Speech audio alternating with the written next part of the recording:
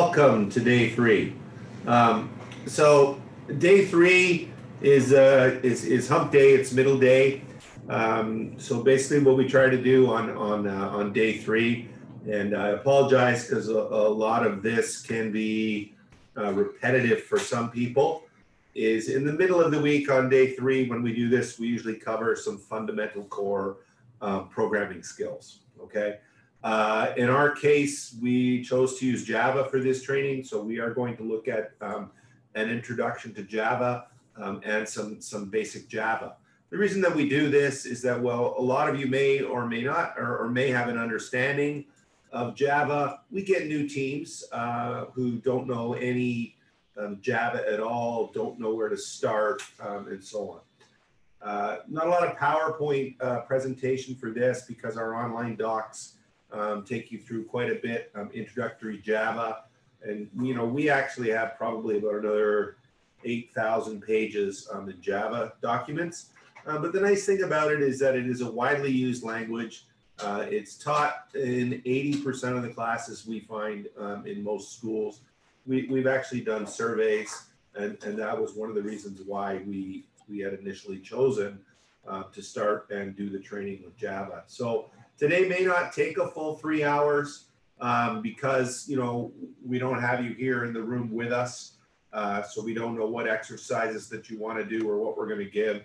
And to be quite honest, we could start you on Java and we could just give you an exercise and you could sit there at your own location and do that for a couple of hours. Right?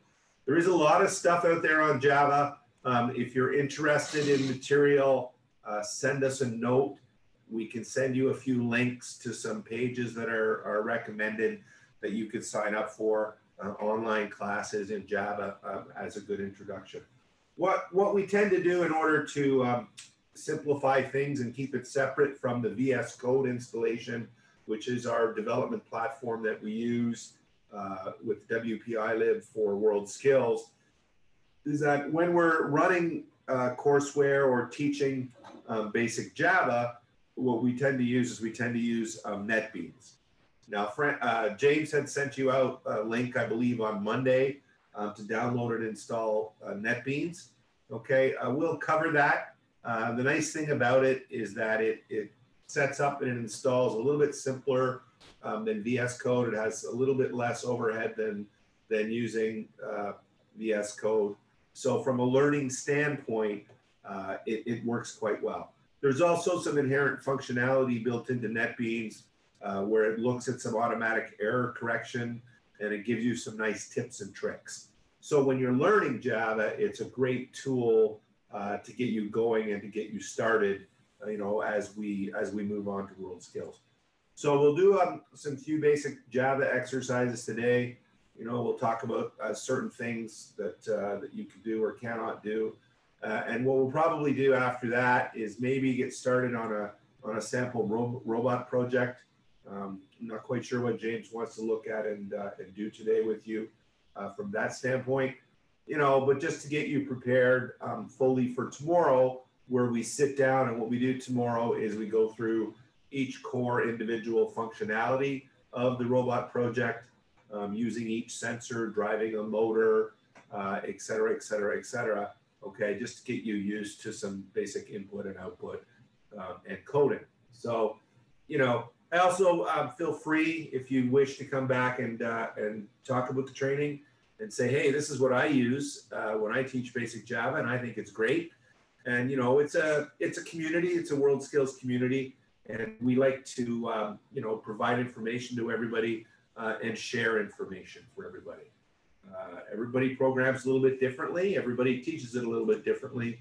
So, why not help everybody out going forward when we're going to look at it, right? We might do a little bit of review today as well, just on the VMX and the wiring. Don't worry that much about it. I promised you that I would put some wiring diagrams up for you yesterday, but we decided that we'd integrate them into tomorrow morning's presentation. So we've taken all of the pictures and we're documenting it, and we'll talk about each one, just so that we can go back and get a little bit more hands-on tomorrow, so it's not all complete coding. All right. So with that, I'll pass you over to James, I think as a reference what he's going to do, because we like to keep easy reference materials for you, is he's going to look at Java and he's going to look at it using our Worldskills docs. Like I said, if you're interested in more stuff, I have more. I haven't completely proofread it yet.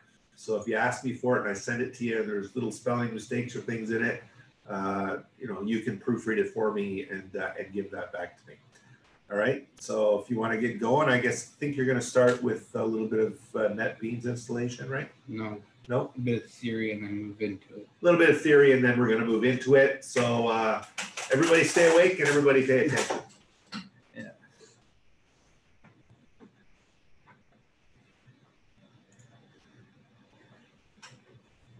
So today we're going to start with the Java curriculum that is on our docs page. If you'd like to follow along at home, you can go to docs.wsr.studica.com.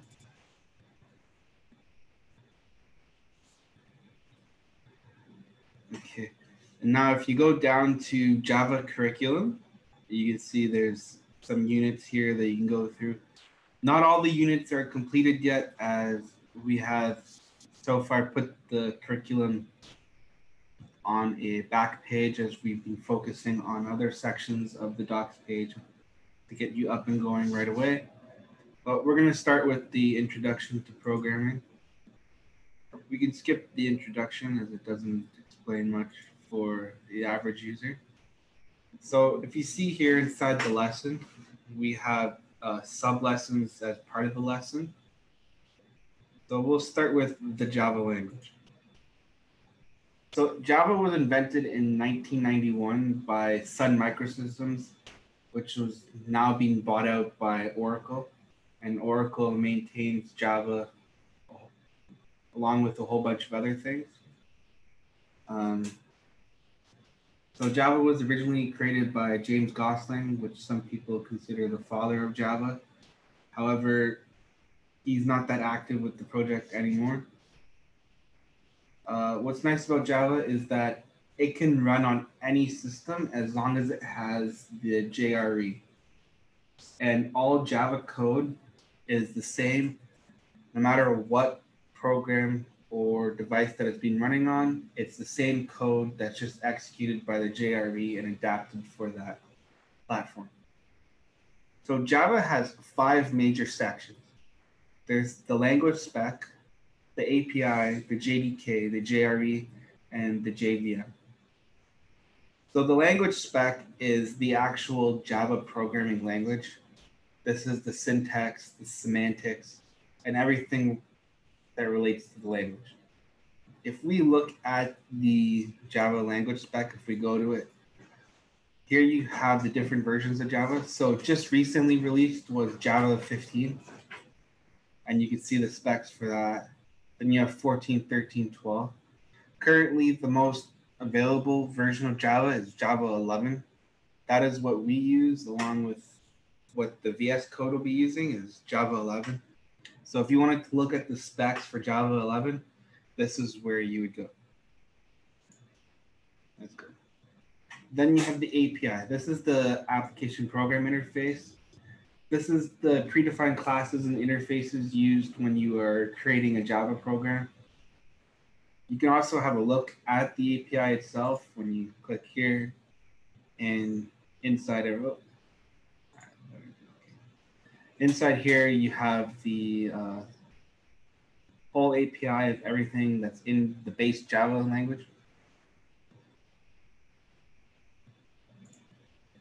You have the JDK. The JDK is required for when you actually program Java, as this is your compiler and everything that the language looks for when you're creating the code. The JRE is the runtime environment. This allows you to actually execute the code with the JVM. The JVM is the virtual machine that actually runs on the device that interprets the bytecode and then does what you want it to do. The bytecode can be transferred from your phone to your computer to the robot, and it will do exactly the same thing with the same code. Next to move on. So here's a very simple Java program. It's called Hello World. Most programming languages have Hello World as their example start project. And in this case, we're also using Hello World. So one thing to know is when you look at the title of a Java program, it always starts with a cap. This is the basic syntax for a Java file itself, must always start with a capital letter. In this case, we're using hello world.java. You can also notice that the hello world matches the class name of hello world. Then inside the program, you have a main function. In Java, they're called methods. So you have a main method here, and then we have a message that will display hello world to the console or wherever your output is.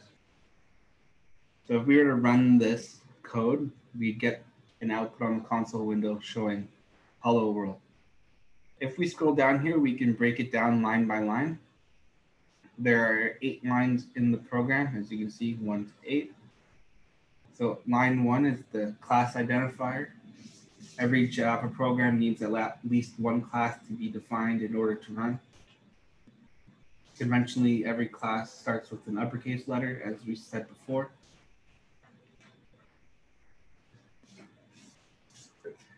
So if we look here, line 2 says this is the opening brace. So each class or method has an opening brace and a closing brace. In this case, we're using the almond method of bracing. So you can see that the opening brace is here, and if we go all the way down in a straight line, we have the closing brace.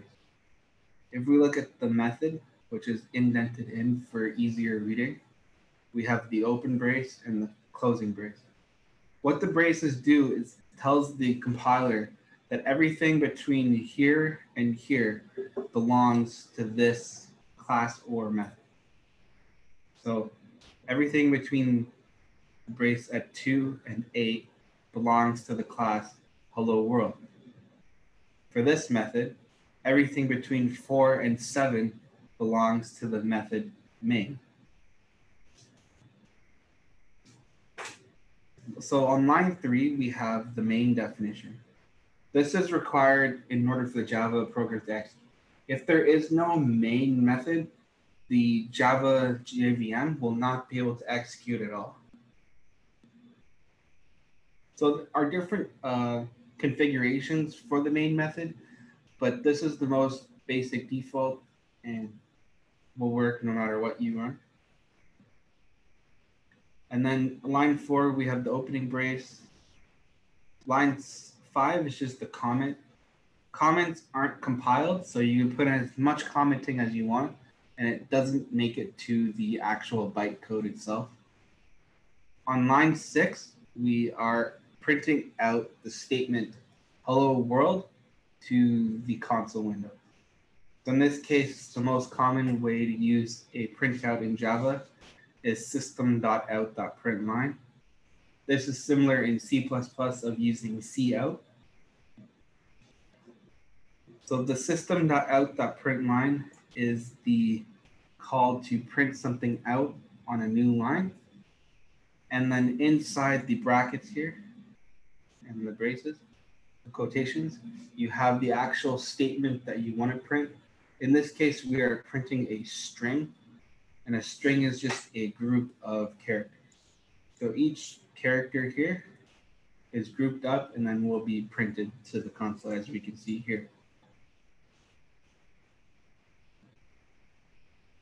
One thing to note is Java requires, I think they're called delimiters. Yes. Yeah.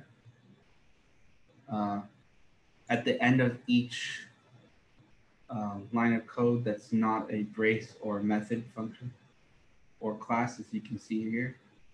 We talk about it here in the importance statement, that if you notice there's a semicolon at the end of line 6, these are required to end a statement. So each line of code that is a statement, as what this one is, requires the delimiter at the end. Right. And this is the nice thing about you doing your initial coding and your initial learning of Java in NetBeans. NetBeans is very, very user friendly, so that if you have a syntax error like this, where you forget the delimiter at the end of a required line, it will actually highlight it.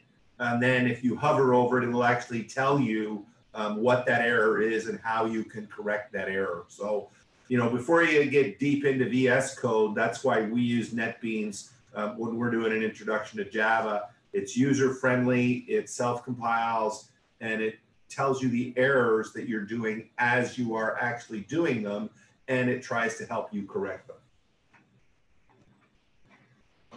So if we look here at some more simple programs, in this case, we are adding 2 more print statements to the program. As you notice, the name of the Java file has changed to Hello World version 2.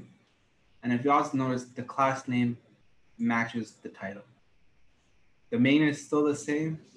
The first print statement is still the same. However, we have added 2 more print statements. So as you can see here, is we added some more print statements. Woohoo! When we print this out or run it to the console, we can see hello world. We added more print statements. Woohoo! You can also do math in Java. So here we are. We can say system.out. Let's do some math. And then we show a string. So if you notice the difference between line 7 and 8 is that on line 7, we're using print. And on line 8, we're using print.line. Well, print line. In this case, also, this string is inside quotations, where on this output statement, there are no quotations.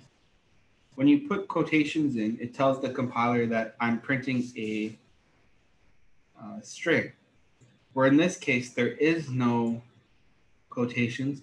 So it's going to actually calculate what this is and then output the value of what it is. So if we go before as to why we put print here where it's missing the ln, print will print the statement here, as we can see right there, which matches this. And then we have the print line, which adds the value of 7 as 10 plus 2 minus 5 equals 7. So we have 7. So if you notice here, we have the breakdown where we can say on line 8, the math 10 plus 2 minus 5 equals is inside quotations, thus identifying it as a string and not an expression. However, there are no quotations in this statement, so therefore it is considered an expression and the compiler will evaluate that expression and then print that statement. And that's it for a simple Java program. So now let's look at how a Java program is executed. So if we look back at the simple program, which we have here, we can now see how a Java program is executed. So here is our simple Java programmer, which then goes to the compiler, and then the compiler creates a hello world.class file, which is your bytecode.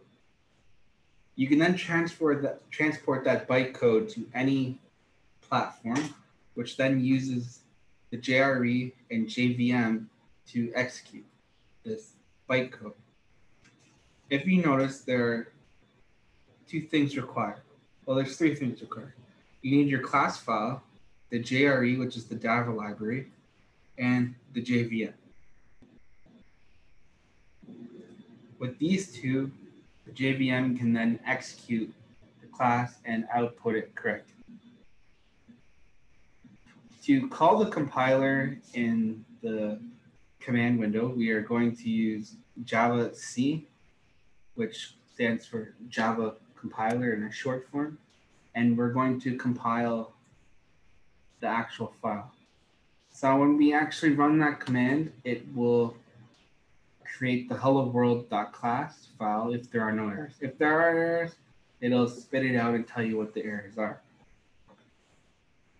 So here I've actually opened up the bytecode to show what it looks like.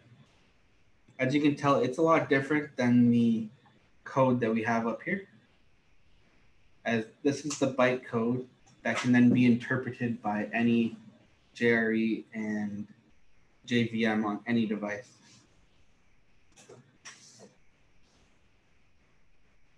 So when this bytecode is run, it will output hello world. Now you can have a look at some bytecodes of some really big programs, and it gets big and looks very different to what the code actually looks like here. So we won't do the end of lesson exercises, as there's some questions about how much you learn. So it's nice for someone that's actually doing it and wants to learn a little bit more about Java. But for our case, we're not going to go through the end of lesson exercises for the theory. We could put a test up for you if we wanted to, and make you answer the questions in the chat. We should open. See if you can open. You're going to go over the NetBeans install and see if you can at least open it and take it through a simple program. Okay. We're going to cover that first. Okay. So we're going to talk about a few good practices and errors in Java. So there are some accepted practices, some optional practices, and in general, it comes to, as long as you're happy programming, you're good to go. However, if you have to send your code to someone else, that's where problems come in.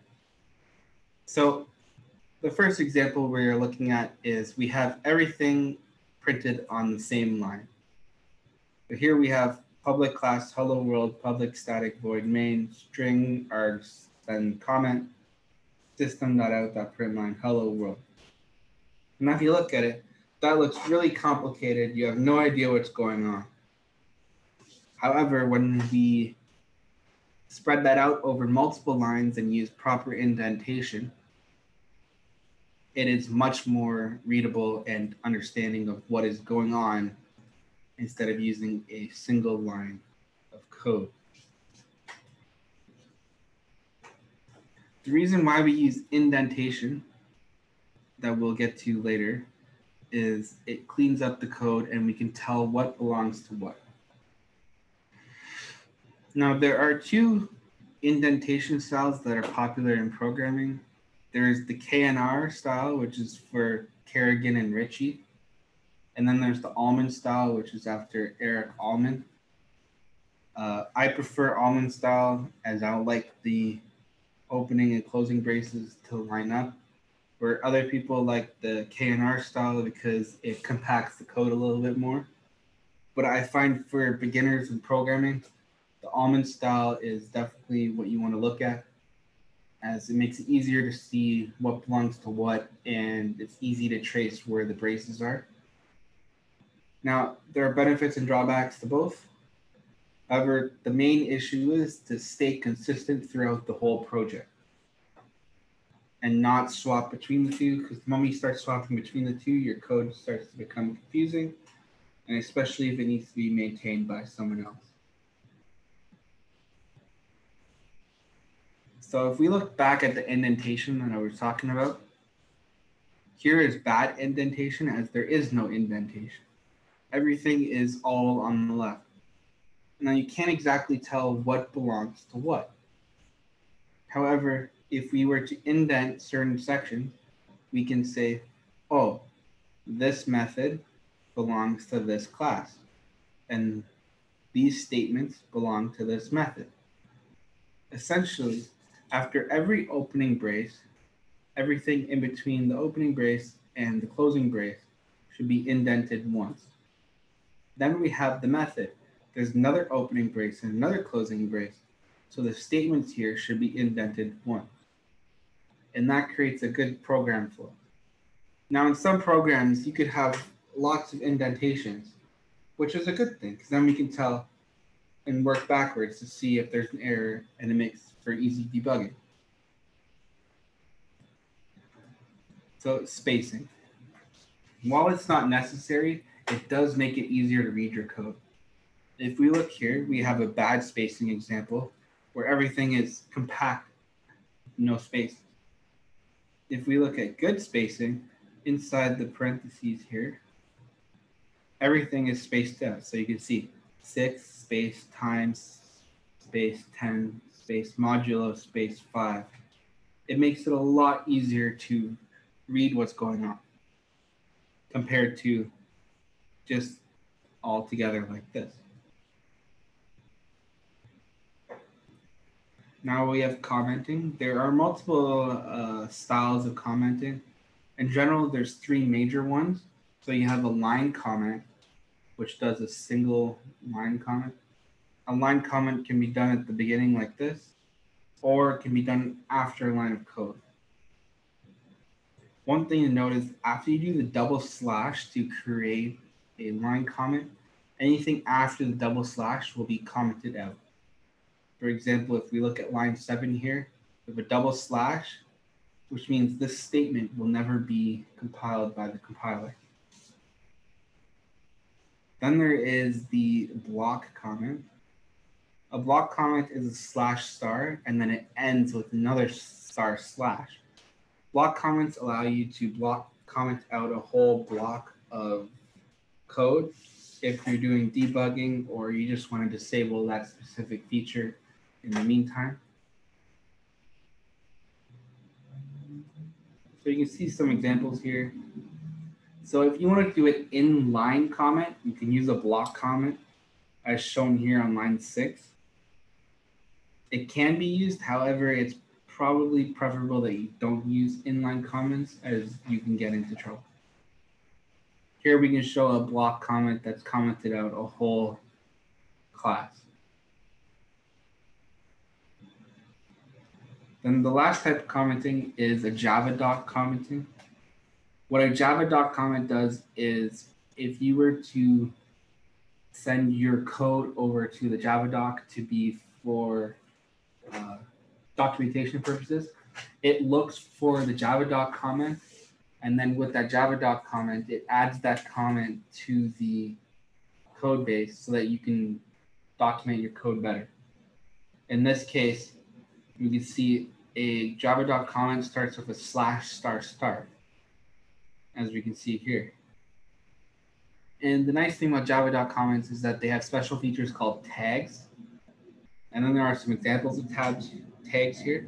So you have @parameter, @return, @author. So if we had a method, for example, above, we have public static and void main string args. So if we did a Java doc comment above this, our @parameter would be the string arg. So we could say these are arguments passed into the main method. And then there is no return as it's a void. So there won't be a return tag. However, the @author, we can say, I can put my name, so I can say @author James. So that means that when we look at the Java doc, that I wrote that method. If you wanted to look at all the tags and their usefulness, you can consult the Java tag convention. So if we click here, you can see all the different tags, all these that you can add in.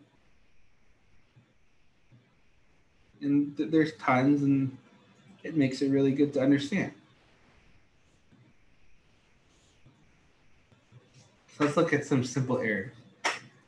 So you have syntax errors. This is where you've done something that the compiler doesn't like or can't compile because something is wrong. Most of the times, syntax errors are because of misspelled words, forgetting the braces, so an opening and closing brace, or forgetting to put the delimiter on a statement. So if we look at the example below, there are 3 errors when we try and compile this, as shown here. On line 6 here, it gives us a unclosed string literal error and delimiter expected error. The reason for this is Because of the first error, the unclosed string literal, it'll just pose all the errors after that. So if we look closely at line 6, we can see system.out.println. Here's the first string literal, and first quotation, sorry. Here's the string, but if you look, there's no closing quotation on the end, hence the unclosed string literal. So if we were to add this to the end here, it would then start to work.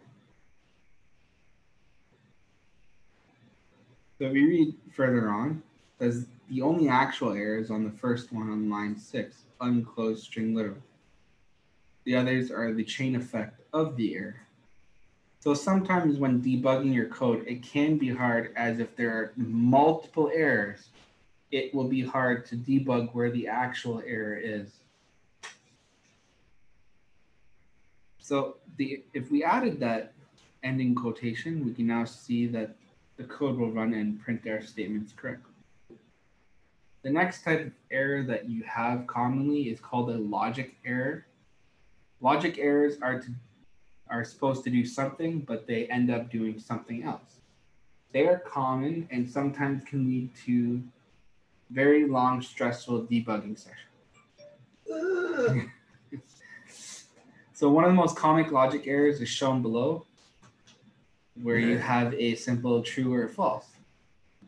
So I've defined a variable here called x, which is equal to false at the start. And then I say, if x equals false, print x is false. Else, print x is true. So when I run this program, it's going to output x is true. But we define x as false. Now we have to figure out why. And the reason is because if we look here at our comparison in the if statement, there's a single assignment quote equals. Now for comparison, we need to put a double equals and not a single equals, because we're not assigning a value to x. We want to compare a value. So the error here is that we actually need to put a second comparison. So as we can see, if we keep going down, if we added the second equals to create equals equals, and then we run it, we get the successful output of x equals false. Then there are runtime errors. Runtime errors only happen when you're actually running the Java code. Some runtime errors are input, logical, or some can cause the program to crash and create infinite loops. A simple runtime error is dividing by 0. The compiler won't see it. However, when you run the program, it will crash. So if we were to run this where we divide 1 by 0, the console will print out exception in thread main arithmetic exception divide by 0. The reason for this is when you divide by 0, which is impossible, the math module in Java will try to keep doing that, and eventually it'll just toss an error. Some other runtime errors could be you are running a loop way too fast that your computer or device can't handle it, and eventually the computer will freeze or the device will freeze. In which case you won't get an error, it'll just stop working. So we had some end of lesson exercises here that you can work through on your own if you want as practice, where you convert simple things like this one-liner to multiple lines, the KNR to an almond indentation, spacing out, commenting out certain lines, trying to get tags working, etc. So now let's start with some Java. So before we install the JDK, we're going to look, before we install the IDE NetBeans, we're going to look at the JDK itself. So to install the JDK, we can head over to the Oracle website and then install it for our OS. One thing to note is that for any JDK that gets installed that's not the most current release, which in this case is JDK 15, you will need an Oracle account to download it because they changed their policies and everything. So if we were to click on this, it would bring us to the Java SE. And then you can look here, you have the JDKs. I am on a Windows 64 machine, so I would download this. If you're on Mac, you could download this. Linux, you download whichever one you're on. And so forth and so forth. So let's assume I've downloaded it already. And we've actually walked you through the installation process here so that you'd understand. When you run the installation file, it will ask you for admin privileges.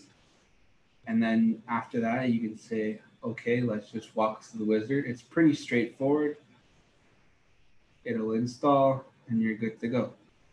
Sometimes the Java home on your computer in the environment is not set correctly. And if it's not set correctly, then you could have some issues. One way to check if your Java home is set before following along in this guide is to open your command. Yeah. If I were to just type Java, I can see all this pop up, which tells me, okay, my Java is working. I can also check what version of Java I have by doing Java-version. And I'm running 11.07, which we can see is what we downloaded. If you get the following error, Java is not recognized as an internal or external command, even though you just installed it, it's because your Java is not set to the proper path location. So to fix this, I only have the Windows example because I don't have a Mac or a Linux device, so the instructions might be different for that. So we would do WinR, and we can run System Properties Advanced and hit Enter. This will open up your system properties where you can go to environment variables. In environment variables, you can then find the path. So you could do it for your system variables or your user. It's probably best you do it for the user and not the system variables.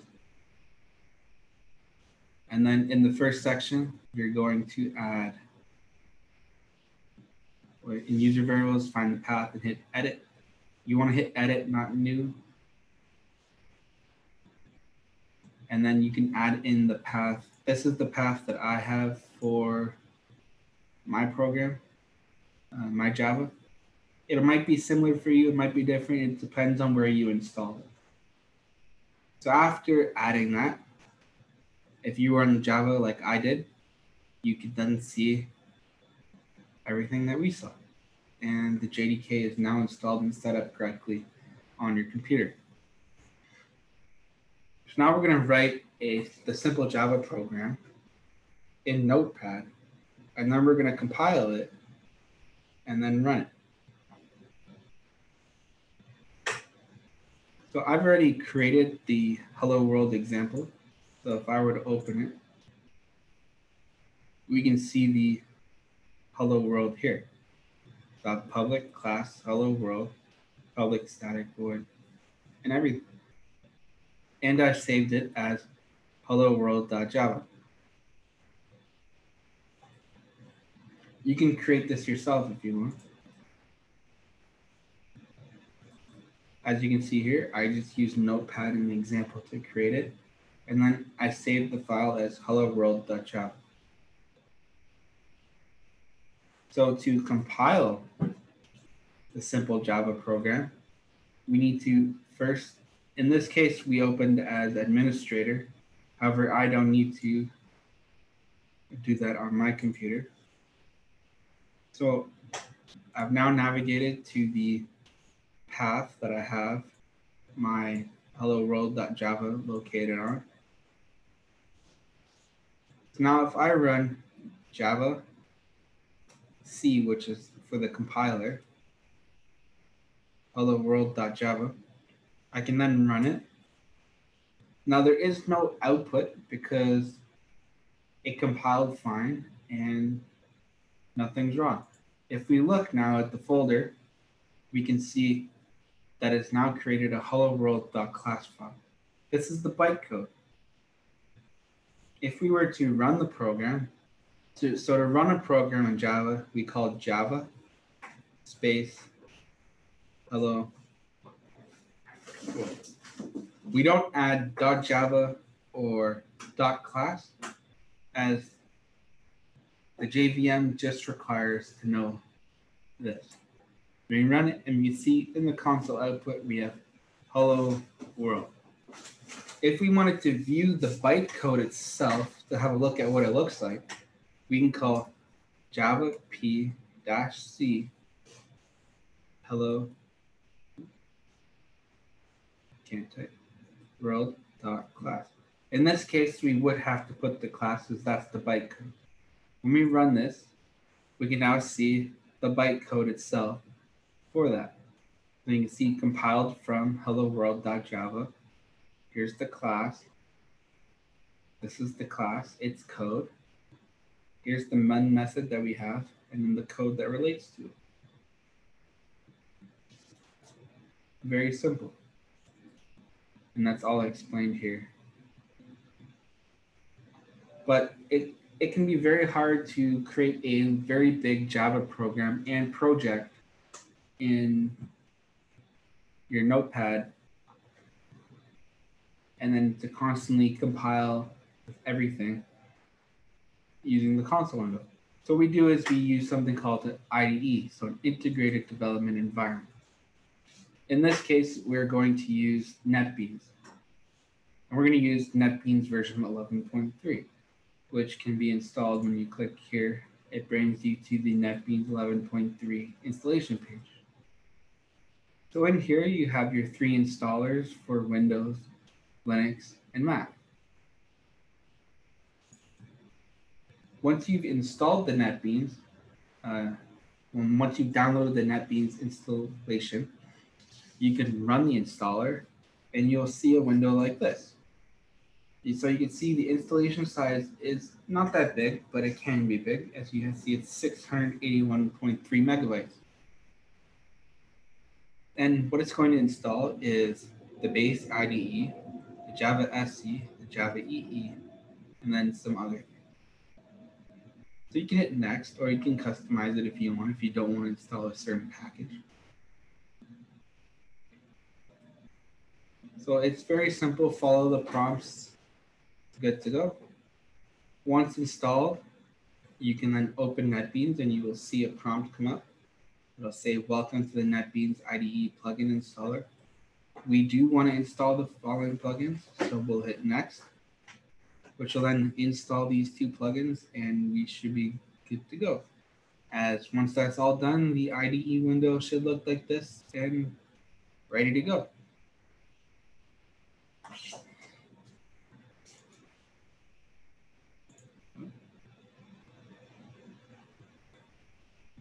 So I've now installed Java. Now we need to write some exercises. So now we want to look at how to use the IDE. So using the IDE. Now that the IDE is installed, we want to actually write some Java code and run it. In this case, we're going to create a project. So there's 2 ways to create a project. You can hit File, New Project. You can hit Control-Shift-N, or you can click on this icon here, which is highlighted here. This will open up the project creation window. You can choose Java with Maven, Java with Gradle, Java with AMP. But in this case, we're going to use Maven and then select the Java application. Once you've done that, there are some options that you can put in there. We're just going to use first project, and it creates it. You can change your group ID if you wanted to. And then you have your project. You can then add a Java file to your project. or you can create a whole new Java file. It's up to you. In this case, we're actually creating a new Java file. We're going to name it Hello World, and then we get the Java file. In there, it creates a whole bunch of code, and then we can add the simple Java program and run it. So let's go through that on the actual NetBeans IDE.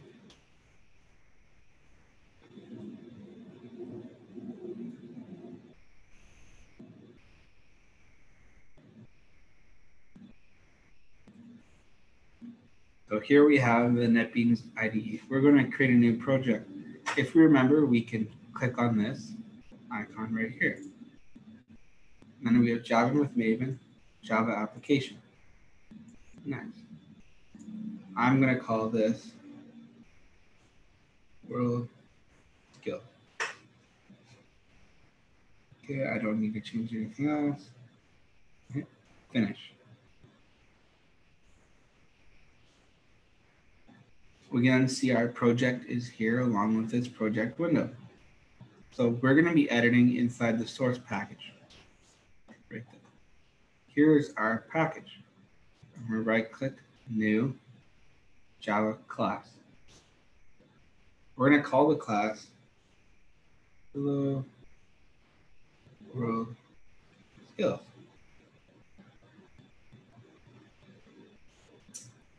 That for robotics is awesome. Mm-hmm. So if we notice now, it's created the first, it's added a base license header along with our method. So this license header you can change to be whatever you want. This is just the template. The package on line 6 here matches this package here. And then we have the method. So if you notice, the method, we have the main class. If you notice, there's nothing inside the class. There's no main method or anything, which means we need to add it. We can also see that it's added a Java doc comment. As you can see, the /**. And then it's also done automatically at author James. That's because it's detected that I'm currently the user logged in and I've created code James. Now by default, it uses K and arc style for the braces, but I'm going to switch it to almond style. Now we need to add the main method along with any print statement we want. So public static void main string args. So here we have the main method now, as we want public static void main string args. So now we have an actual executable Java program. However, the program is not going to do anything because there is no statement. So let's add a statement. So we're going to do system.out.println. Let's say hello everyone. And if you remember, we have to add the delimiter at the end. And now we have a program that if we run it, it should work. So to run it program in NetBeans, there's the build icon, there's the run project. So if we hit run, it'll compile and run it. Or we can just hit build where it'll just compile it. Let's hit build first. So I'm gonna hit build. And you can see in the output window here, it's gonna start building the project. And the build succeeded in a total time of 2.61 seconds. I'm now gonna run it.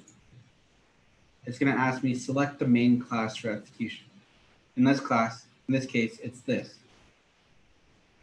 So I'm gonna select the main class. And then we can see here, hello everyone, as we showed here. Now let's show what happens if there's an error. So I'm going to take out the delimiter here. And you can see NetBeans itself has already given me an error with the red line underneath saying, hey, delimiter Now, if I completely ignore that and I hit the build, you see the build failure. Then it tells me in this file on line 16 on character space 46, which is right here, the delimiter is expected. So I'm like, oh, I need to add my delimiter. And now when I build it, everything's good again. If we were to do that string literal error by commenting out the one quotation, you can see it's also giving us an error. It's already saying the unclosed string literal. But I'm like, I don't believe the IDE. I'm going to compile it anyways. Then the compiler tells me, hey, the build failed, unclosed string literal on line 16, character 28. I'm like, huh. Go to line 16, character 28, which is right here, add it. And I'm like, oh, now everything's good again. You can run it. Oh, we built it. And it builds. And we can run it, and you see, hello, everyone. And that's the power that the IDE has, is that we can tell right away that there's an error, and we can fix it before we build the project itself. Now, if we go back and we look at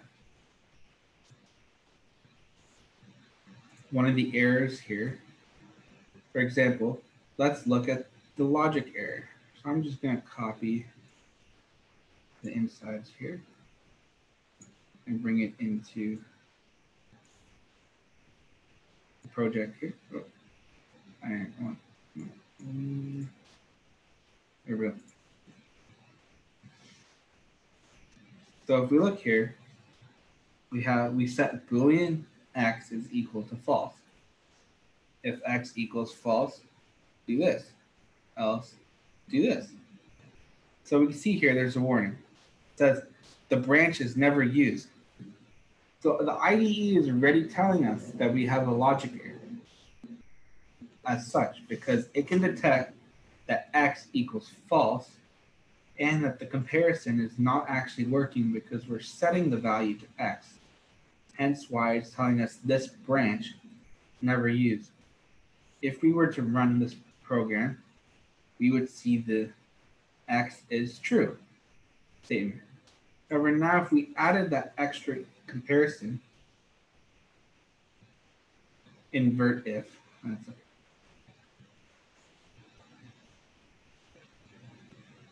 and we're good to go. As the IDE never tells us that there's any more errors, as its live compiler is telling us we're good to go. So now if we're running this, we now see x is false because the comparison is there correct.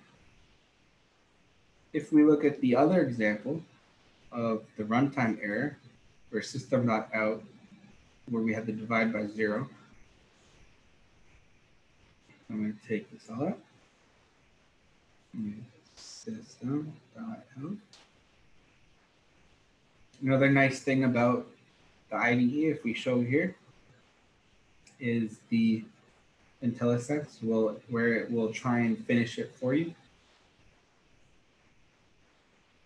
which helps if you're trying to figure out what's going on. In this case, we're going to go 1 divided by 0. See, now the IDE does not know that we have a runtime error here, as the only way to detect a runtime error is by actually running the code. We're going to run this, and we see command execution failed.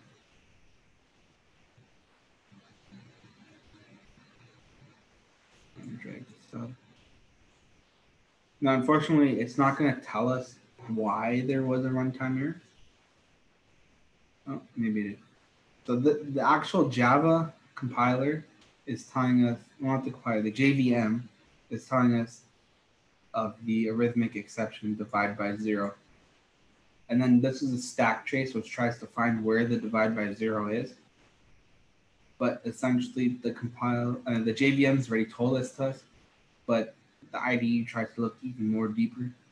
In this case, it's Worldskills line 16. So if we look here, we have line 16. Here's our divide by 0.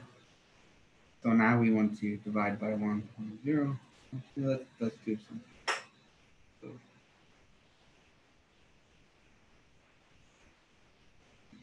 now if we run the code, we can see that 1 divided by 2 is 0.5. And we're good. Very simple.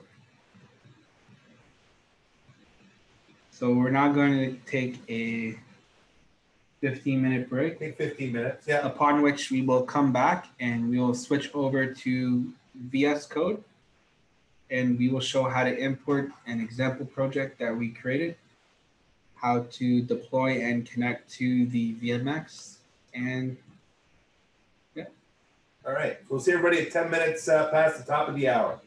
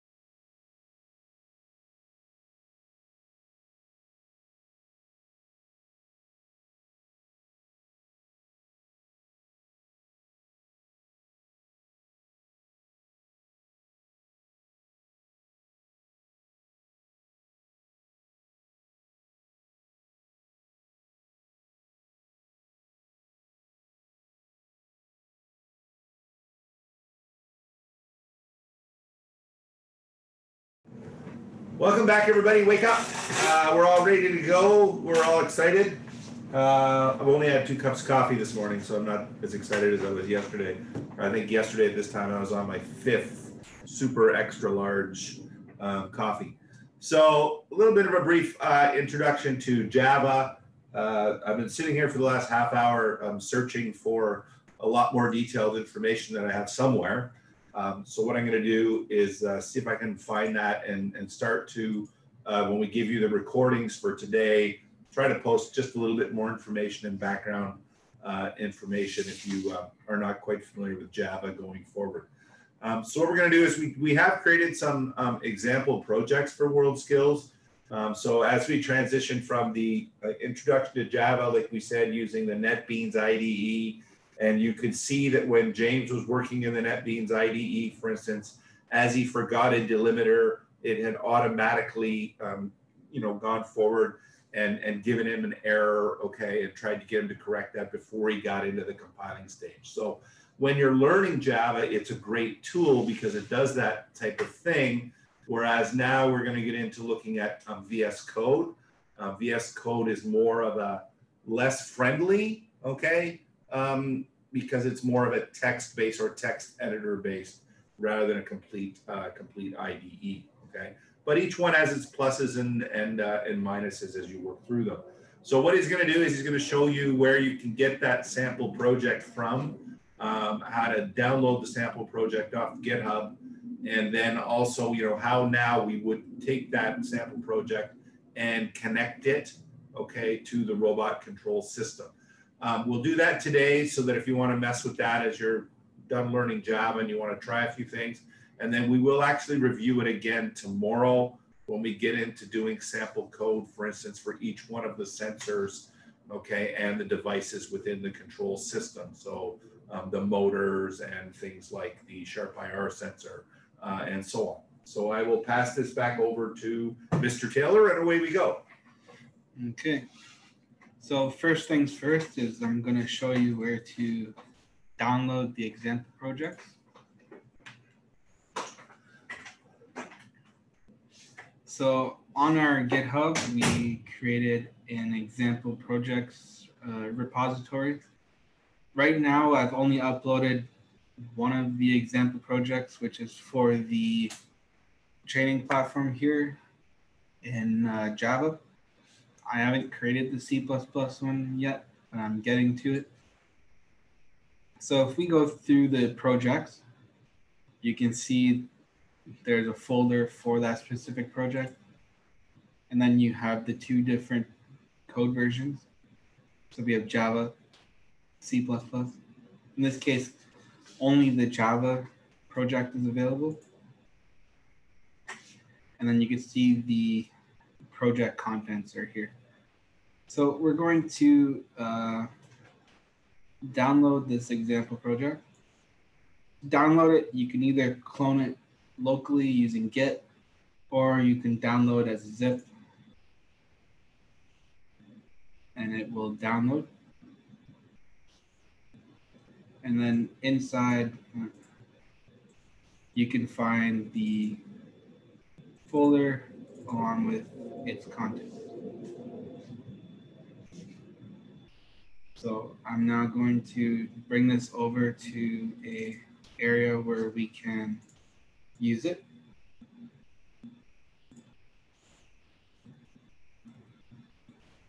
So here, we're going to drag the Java project in there.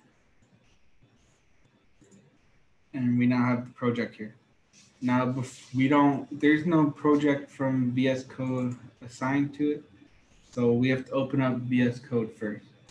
Now, if you remember from the installation of installing VS Code, there is the online installer and the offline installer. Please make sure to use this version of VS Code and not a separate version.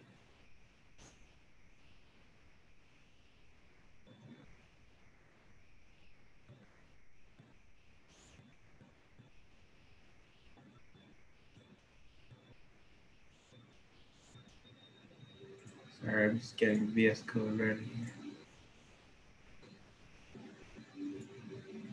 So here we have VS Code. So we're going to hit File, Open Folder. This is the easiest way to open a project. We're then going to find this project, which is here, Java. Then we're in the correct folder, so we're going to hit Select Folder. It'll then run a Gradle build to import and make sure everything is there that should be there. And you can see on the left here, it's now populating the project as it should be.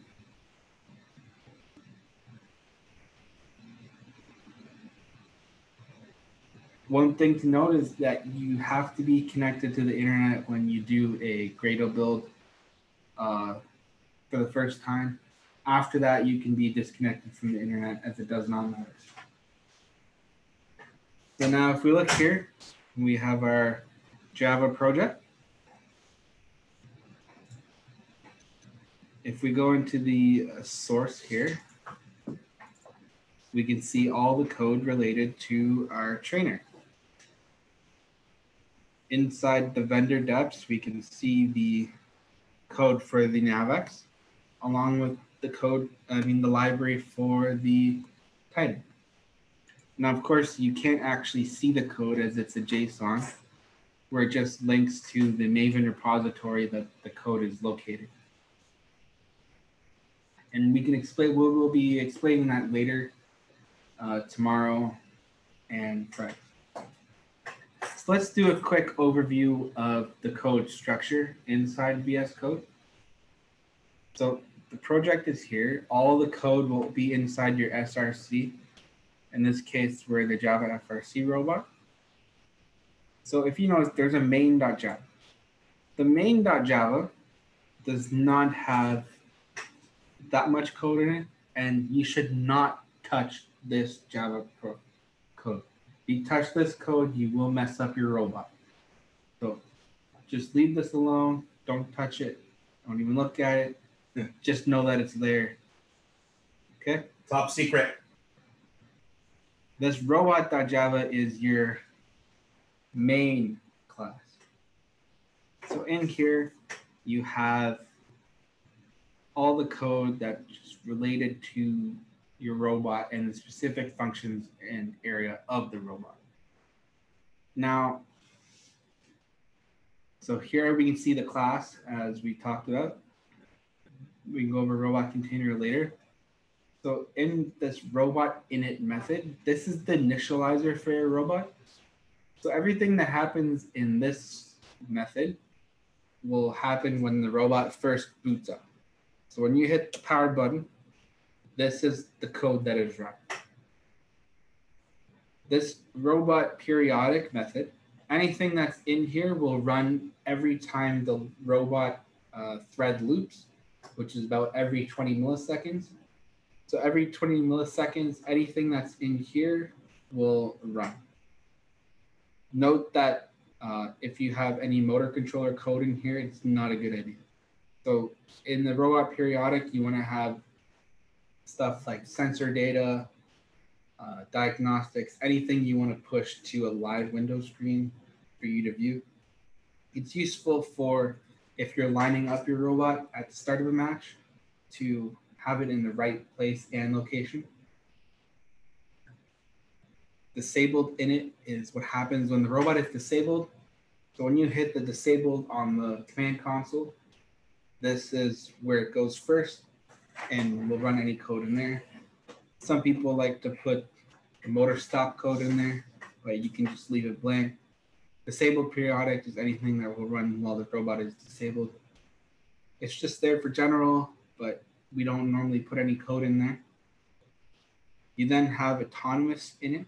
So anything that needs to initialize before you move to autonomous mode on the robot needs to be placed inside the autonomous initialization. Autonomous periodic is when you're in autonomous mode, anything that will be running autonomously on the robot will be located in that method. Currently, this project is configured for teleop control. So using a controller, in this case, we're using a PS4 controller to drive the robot around. So I don't have anything inside the autonomous method. Then we have the teleop in it, which is anytime we are moving to the teleop mode for us to drive the robot around manually. However, I don't need to initialize anything there. And then we have teleop periodic. So anytime anything needs to run during that mode constantly, it'll be inside the periodic function there. There's a test in it. This mode is not normally used, so we can ignore it along with the test periodic.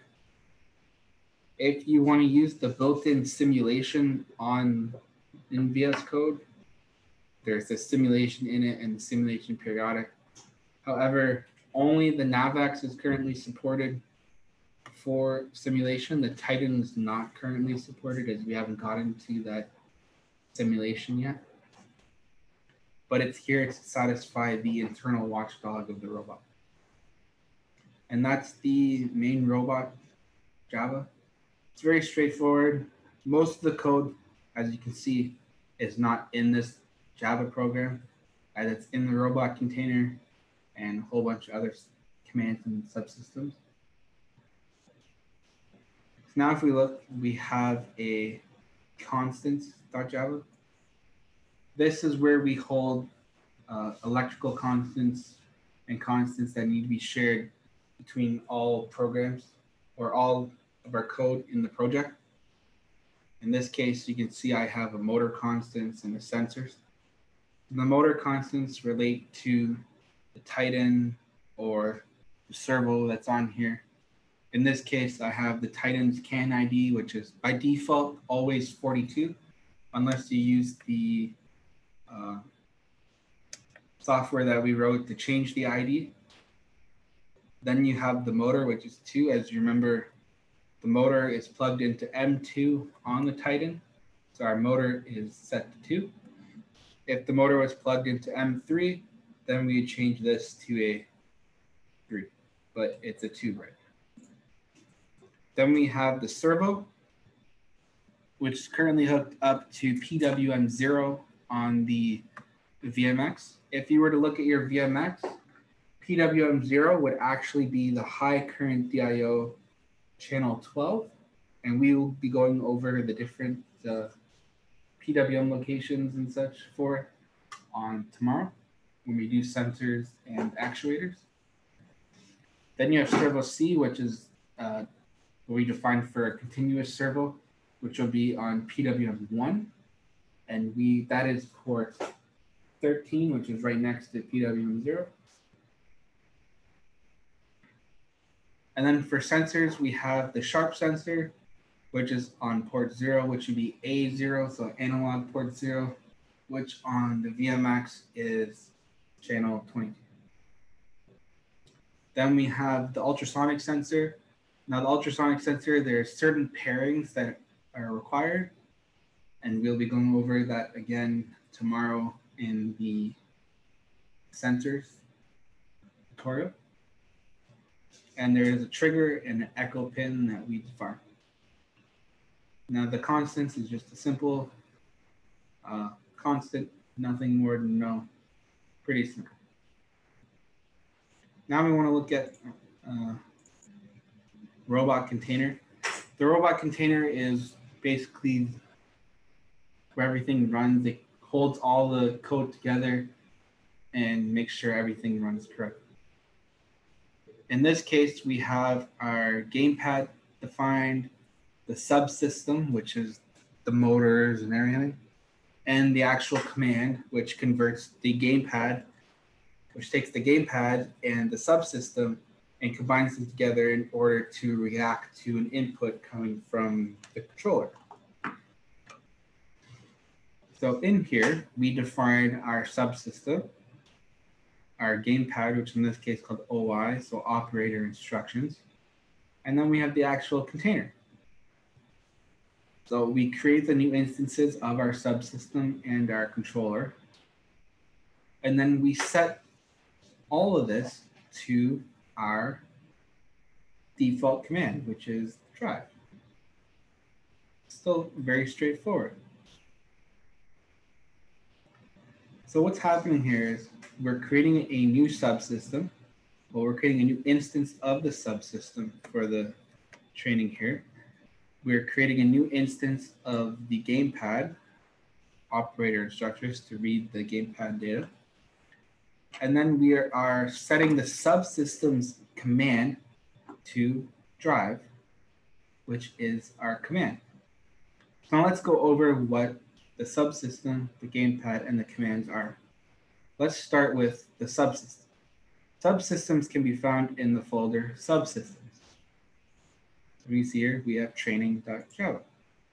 So a subsystem is a system on the robot that is for a specific purpose.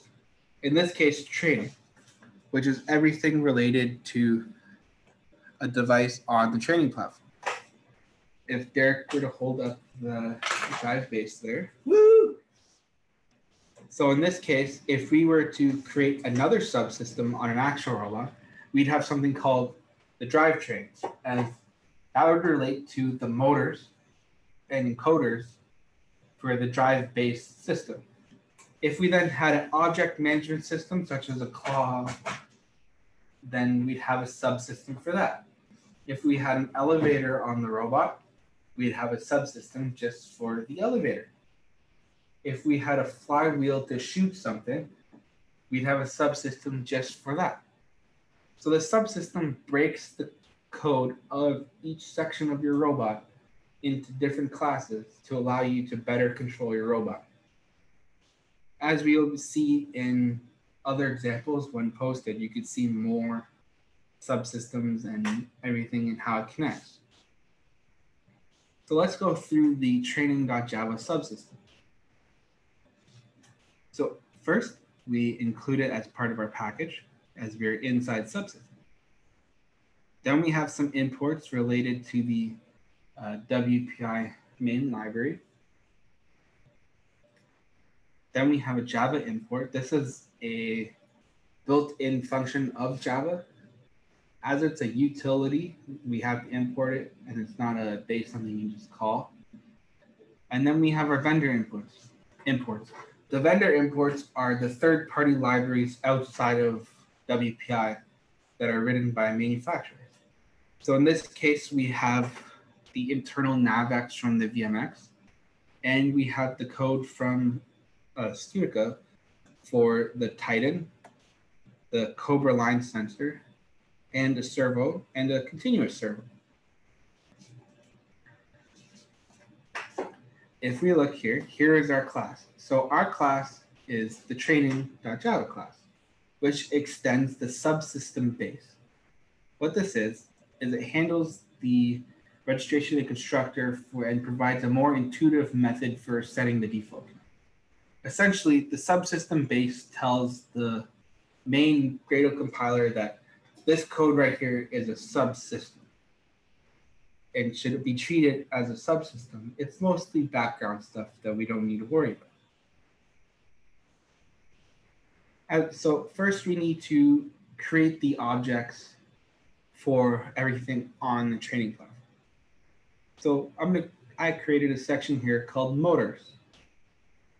If you notice, we want to keep this private, which means it can't be accessed from an outside area. So in this case, we have the Titan quad motor. So what I'm saying is I have defined a new Titan with a motor.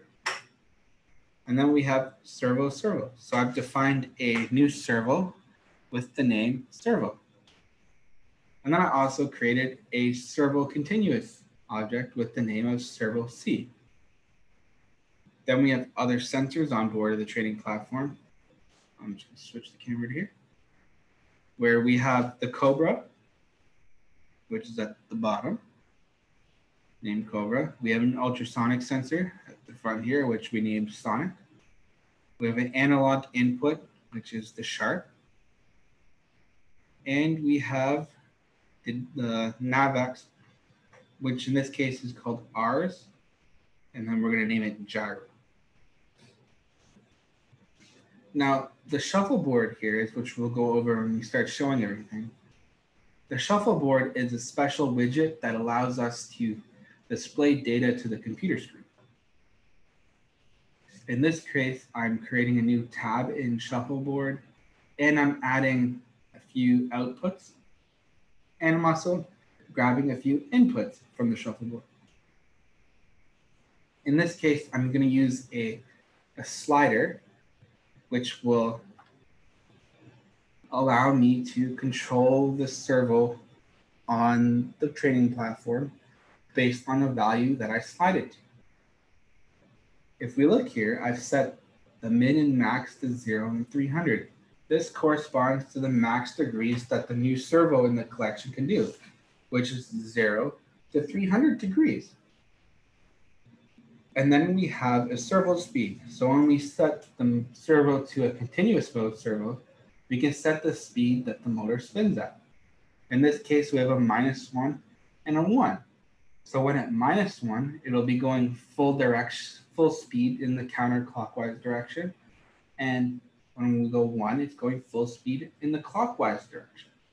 And it is variable. So if we go closer to 0, the motor will get slower and slower. And then at 0, it will stop. And we'll be showing this all again tomorrow in more depth. Here we have the constructor of the training subclass, subsystem. So we are now creating the instance of each item on the training platform. So if we remember, we have motor, which is a Titan quad object, which is now we're creating a new object which has parameters. If we hover over Titan quad, we can see the parameters. And in this case, the parameters are the device ID and the motor. So the first parameter is the device ID. The second one is the motor. If you notice, we are using constants.Titan ID and constants.motor. If we go back to our constants.java class, we can see we have Titan ID and motor, which are 42 and 2. So in training, this will then bring it in and it'll be 42 and 2. If we hover over Titan ID, we can see, it equals 42 and motor equals 2. So what we're doing is we're passing the value of 42 and 2 into Titan quad. This will then tell the Titan quad library that our Titan is at ID 42 and we are using motor 2, which is just now going to be assigned to motor. If we were to change the motor, we don't have to change this code at all. We just have to go into constants.java and change it. So if we did 3 and save that file, if we go back to training.java and we hover over motor, before it was 2 and now it is 3. The benefits of this is if you were to electrically change the wiring of your robot, there's only one class that you have to change in order for it to save, and you can edit this without having to go through and edit all the files in your program. Now we have the servo continues as we set its ports here. We have the sensors. So we have a Cobra, the analog input for the sharp sensor, the ultrasonic, the R's. In this case, we are using the internal SPI port, which will communicate to the NavX through the VMX. So after the constructor, we go into the accessor method. An accessor method is something that can be called from the outside of a subsystem to get the value of something or to figure what's going on. In this case, we're going to first do the get Cobra raw value. If we hover over Cobra raw value, we can see it says call for the raw ADC value. So the parameters are channel range 0 to 3. which matches what is on the ADC. If you remember, the ADC has 4 inputs. There's A0, A1, A2, and A3. So if we wanted 0, we choose channel 0, and it will give us back a value between 0 and 2047, as the ADC is an 11-bit ADC. One more thing to show is we use the Java doc comment here, as you see /**. That allows us to put in some values here along with the Java tag. And we can see a practical application now, that if we hover over the method, we can see the exact same comment that's listed here because it is now being sent as a Java doc comment. In this case, we're going to return an integer when we call this method and we use the parameter of what channel. It'll then call the internal Cobra, which we've set, to get the raw value at that channel and return that value to us. If we wanted to read the voltage instead of the raw value, we can then call get Cobra voltage, which is the same thing. It has the same channel of 0 to 3, and it will return a voltage between 0 and 5 volts. However, it will return a value of 0 to 3.3 volts if we use the constructor here and put a value of 3.3f. The reason for this is if we set our Cobra to be in 3.3 volts instead of 5 volts, we'd have to change the reference voltage to have the voltage set correct, in which case we add that value in the constructor. We're going to leave it blank though, as our Cobra is set for 5 volts because we want the full range, not just half the range. Then we have get IR distance, which is the sharp sensor. And here we can see the math related to converting the voltage that is given to us from the internal ADC on the VMX, and then converting that to a distance of centimeters to be read from the sharp IR sensor. In this case, we are going to grab the average voltage. So if I hover over this, it returns a scaled sample from the output of the oversample and average engine for this channel. So in this case, we've set the sharp to be connected to port A0, which on the VMX, as we said before, is shown as pin 22. It'll then do the math here and convert to centimeters that it sends out. And we notice we're asking for a double, so it returns a double, which gives us accuracy. Then we have the sonic distance, so the ultrasonic sensor. In this case, we are asking a Boolean metric.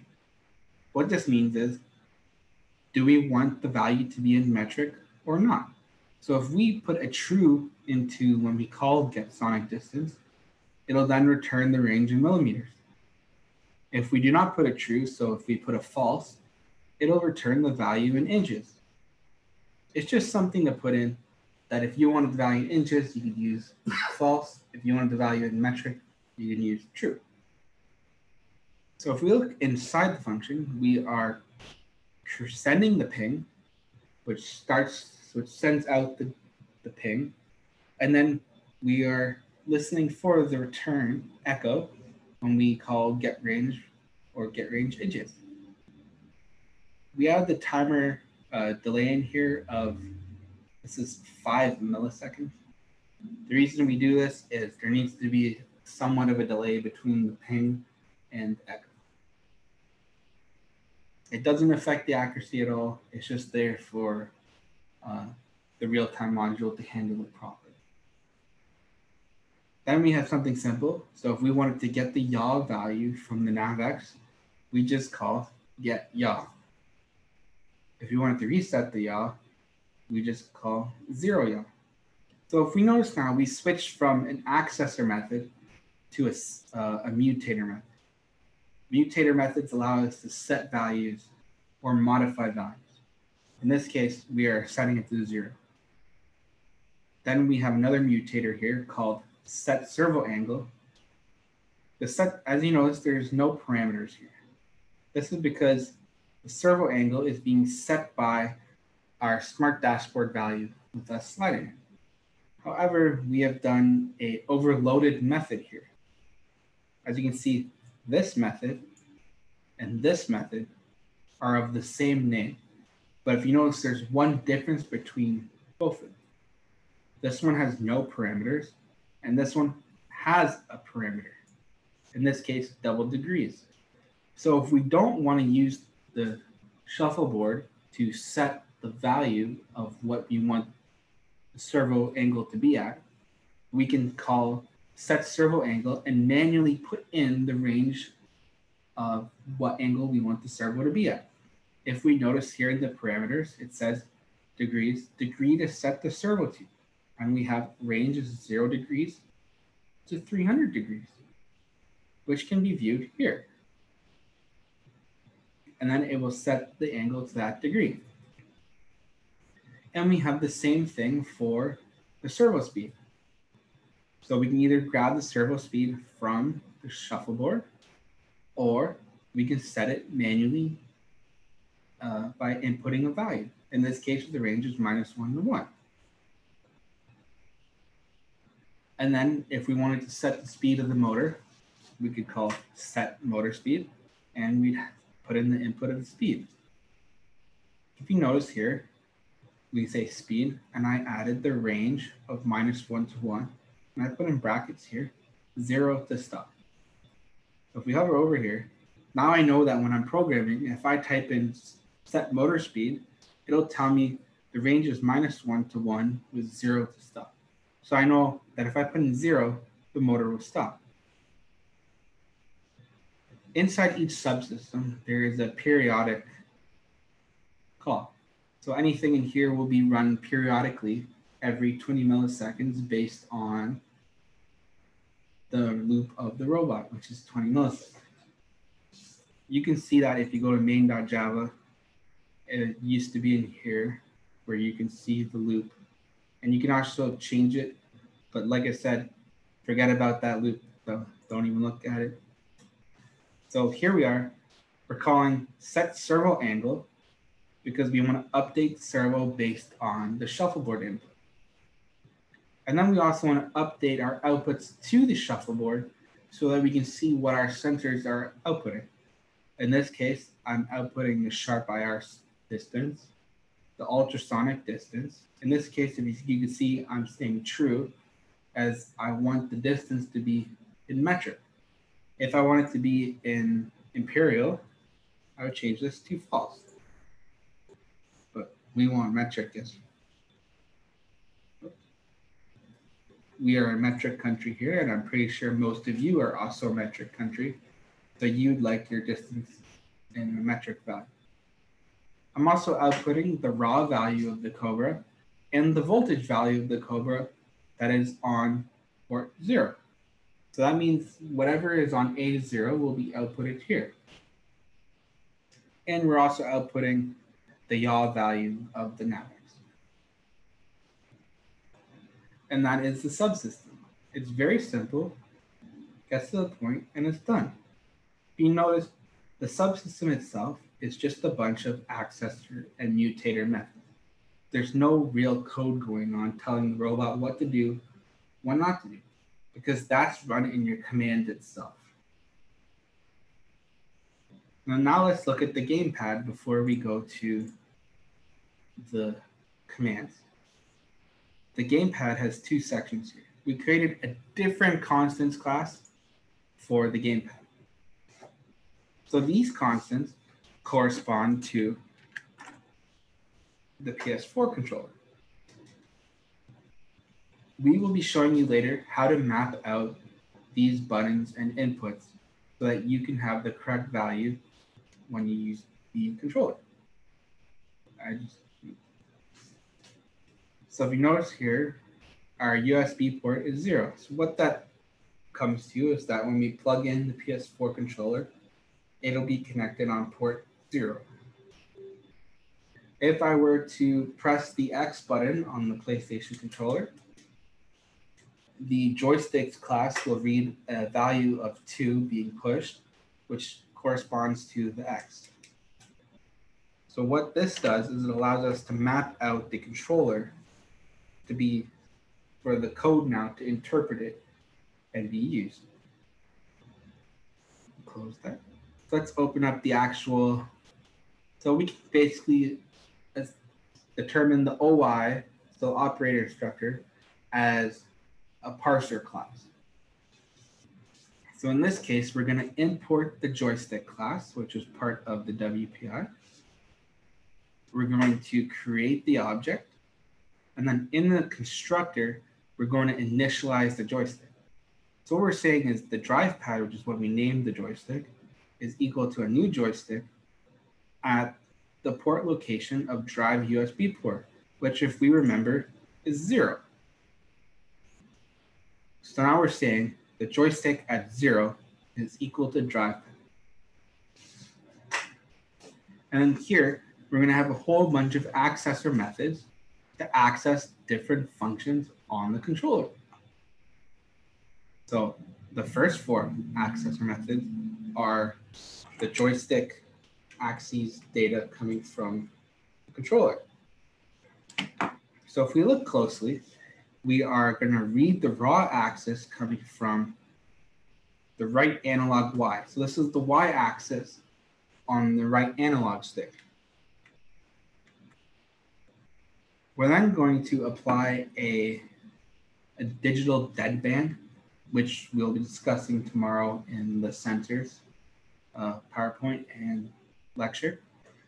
So in this case, we're going to grab the absolute value of joy, which means if it's negative, it'll become positive. And if it's less than 0.05, so that means 5%, return 0. So what we've essentially done is we've created a 5% deadband on the joystick. So plus or minus 5%, it'll be, there's deadband where it will return 0. Otherwise, if it's not in that range, just return what the value of joy is. This is to get rid of any drift that the robot may have if the joystick is not perfectly set. And now we have the Y-axis for the right analog, the X-axis for the right analog. We have the the Y-axis for the left stick, and the X-axis for the left stick. And we're now switching to triggers. That's a question. Oh, someone wants to know the link. Yeah. Pull that up there. So I'll put the link here, and then I'll also put the link in the chat.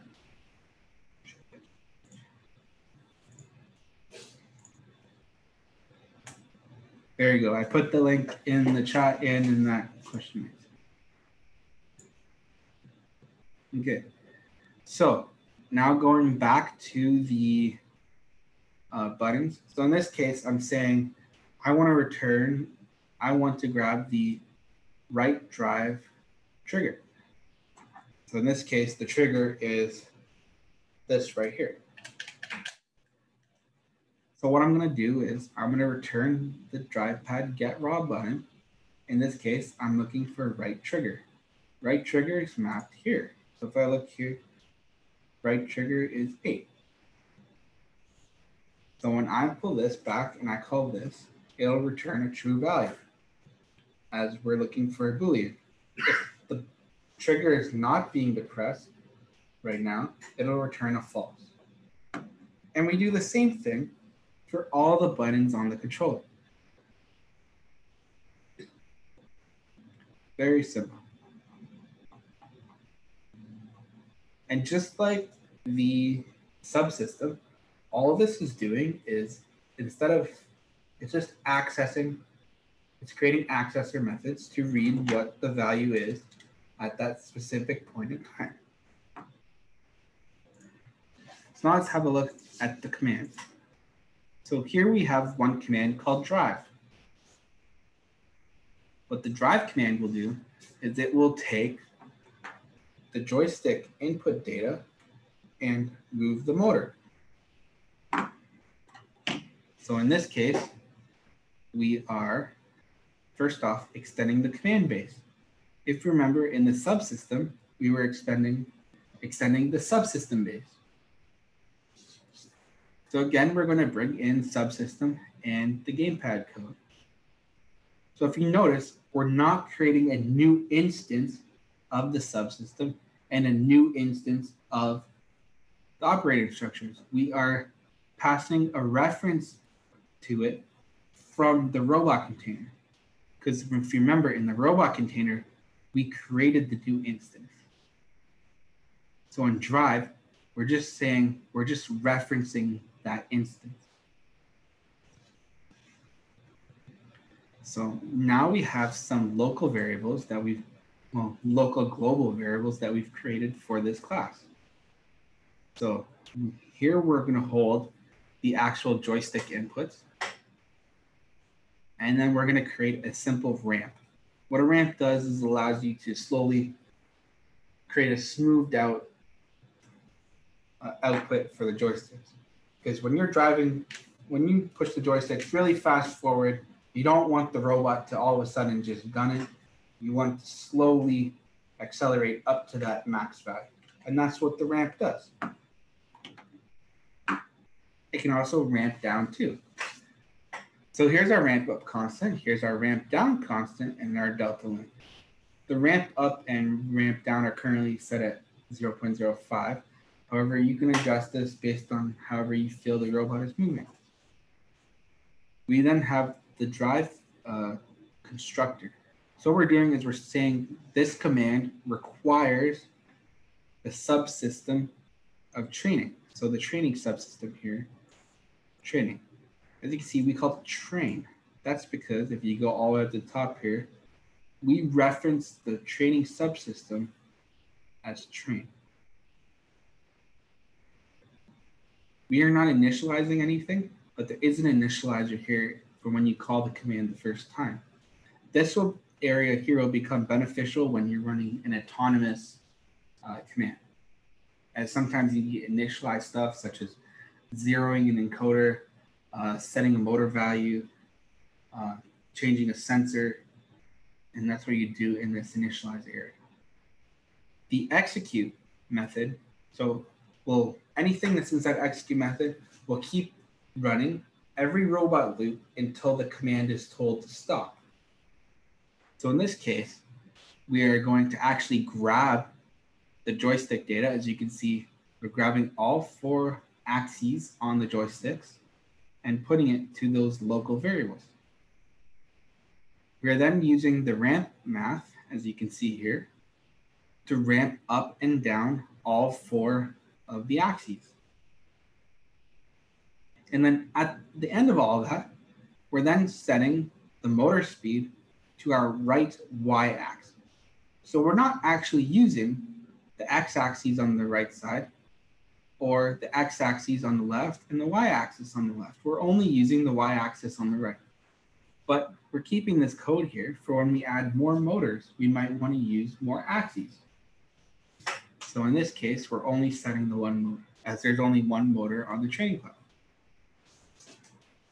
So what will happen is, while this command is constantly running, which is when the robot is enabled, it'll keep running this execute over and over and over and over again until the robot is disabled, at which point it will go to end and it'll set the motors to 0, or it'll cancel out of the command.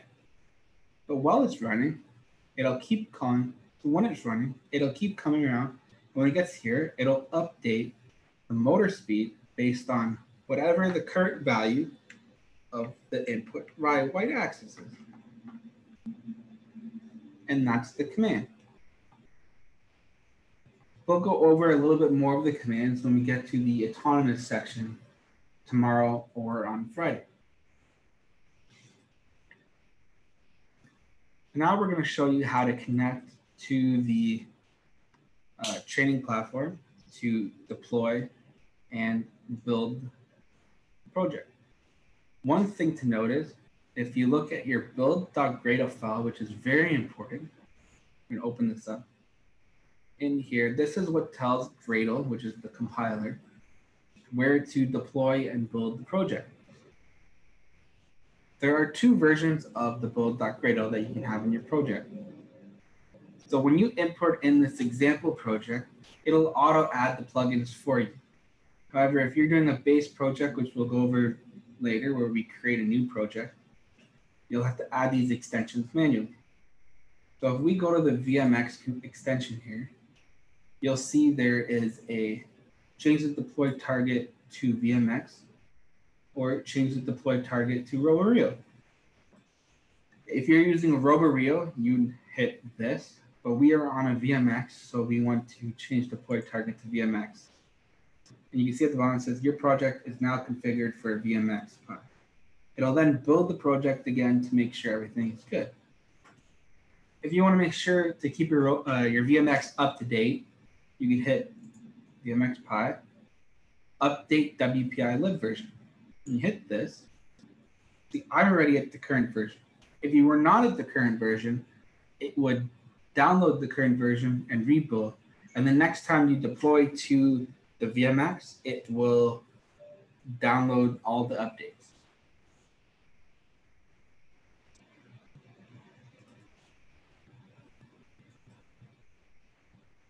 That's me. Excuse me. Cable. Let's see the shot. We'll go to Q&A.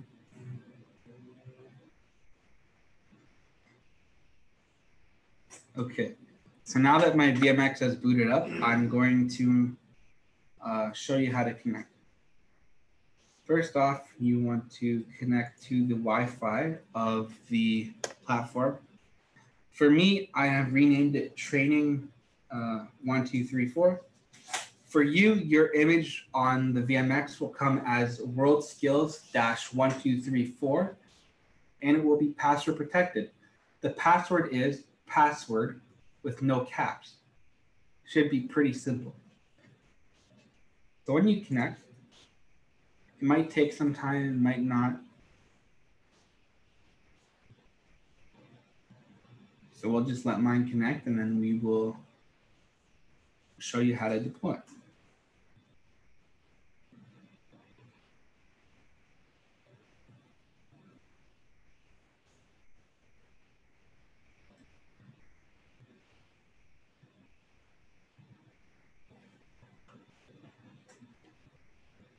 There we go. I'm now fully connected to the platform. Now I'm going to hit the WPI extension here. And as you can see, there is we can deploy robot code. We're going to deploy the robot code. So I hit deploy, and now it's going to start deploying, as we can see here. And now when this comes up, build successful, it means that I have successfully deployed my code to the VMX and my code is live. If I were to stop sharing here so you can see, if you look at the status light on the Titan, if you notice the blue, green, red blink, it means that your code should be working because it's communicating between the VMX and the Titan.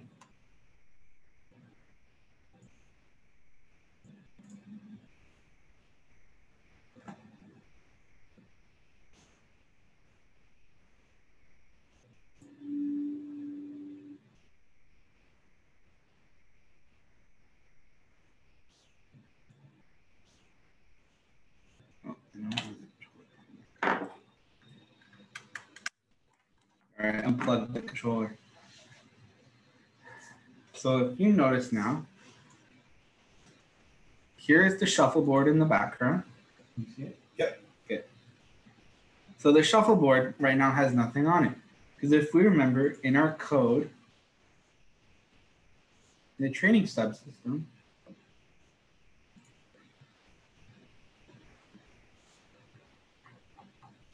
when we did our shuffleboard stuff, we created a new tab called Training. So if we look at Shuffleboard, there is a tab here called Training. I'm going to click on it. And now we can see some of the outputs that we created. So here's the sharp IR.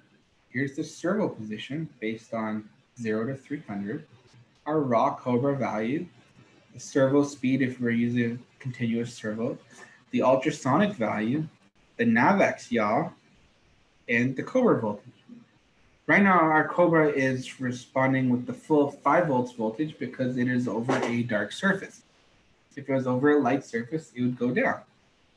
Now, if you notice with the yaw, if I were to spin the let's switch over, and you can still see because we're on that camera, you can see the yaw value change based on the angle that it's changing.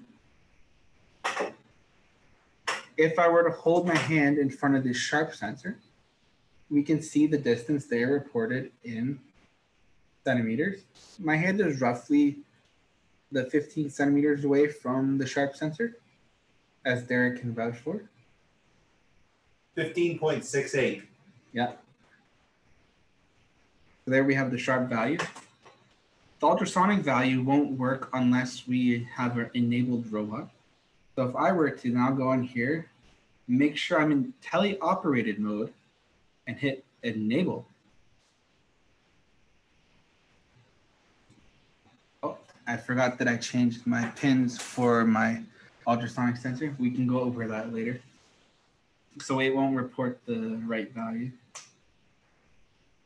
But if we look here, let me turn off my share. So if we look at the motor here, if I were to move the right axis on my controller Y, you can see and hear the motor move. Also notice how the robot is enabled and the Titan is blinking purple.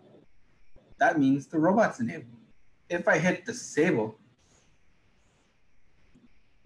notice how the lights now go back to blue, green, red. Now if I move the right axis on the controller, the motor will not move because the robot is disabled. There's some questions.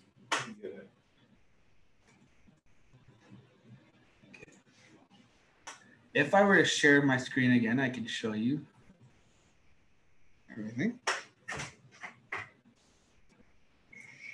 So if you look here, I can see the voltage of my battery.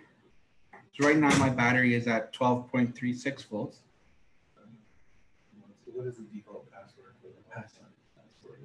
No cap. If I look at the joystick section here, we can see 0. If you remember back to the gamepad constants, our gamepad was set to 0.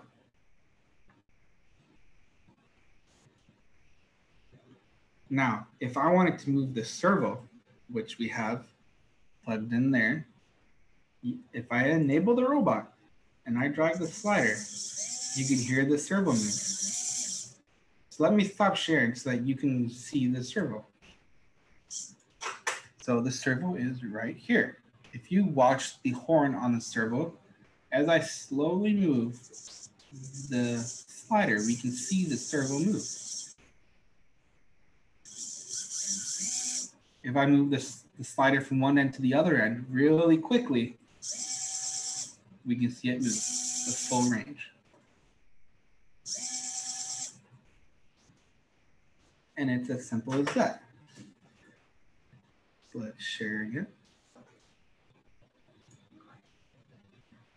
So now if we notice, my ultrasonic's not working because I changed the port value of what it's in. So what do we do now to fix that? Let's go back to our VS code, which is in the wrong, there we go.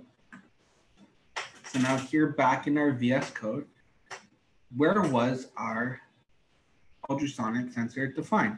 If we remember, it was in constants.java. So if we look here, I'm going to go down sensors, sonic trigger, and sonic echo. So right now I showed that I have an 8 and 9. However, I switched mine over to ports 10 and 11. This was to help out someone yesterday who couldn't get their ultrasonic sensor working. So let's change. My trigger is on 10 and my echo is on 11. So I'm going to switch it like that. Now hit save. And I'm going to redeploy the code to the robot. As you can see now, it's rebuilding, and then it's going to deploy the code to the VMX.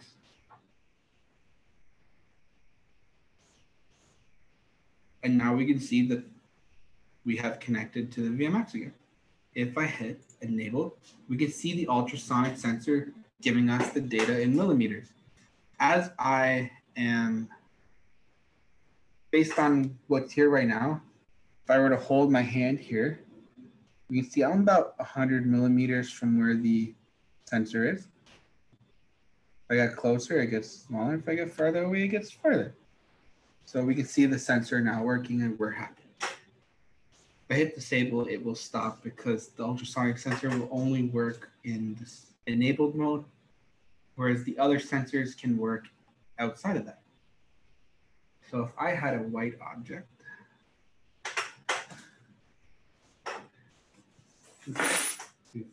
Too thick, right there in front of you. White paper. Oh, and then we'll take a break. Yeah. So now if I hold this white paper over the Cobra sensor, hopefully we can see the value change. Disabled, there you go. It doesn't matter. Oh, yeah, but that's it.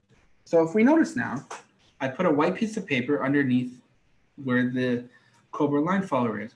As we see, the voltage has changed to 0.6 volts, and the raw value is 249. That's because if you remember what Derek said before, is that when the when the ultrasonic, when the Cobra sensor is over a white value, it will report a low voltage. However, when it's over a darker value, it will report a higher voltage. So in this case, we're reporting a low voltage as we're over a white surface, and the raw value is low. If I were to remove the tape, we can see it jump up to 5 volts and a max raw value. This is because we're now over a dark surface.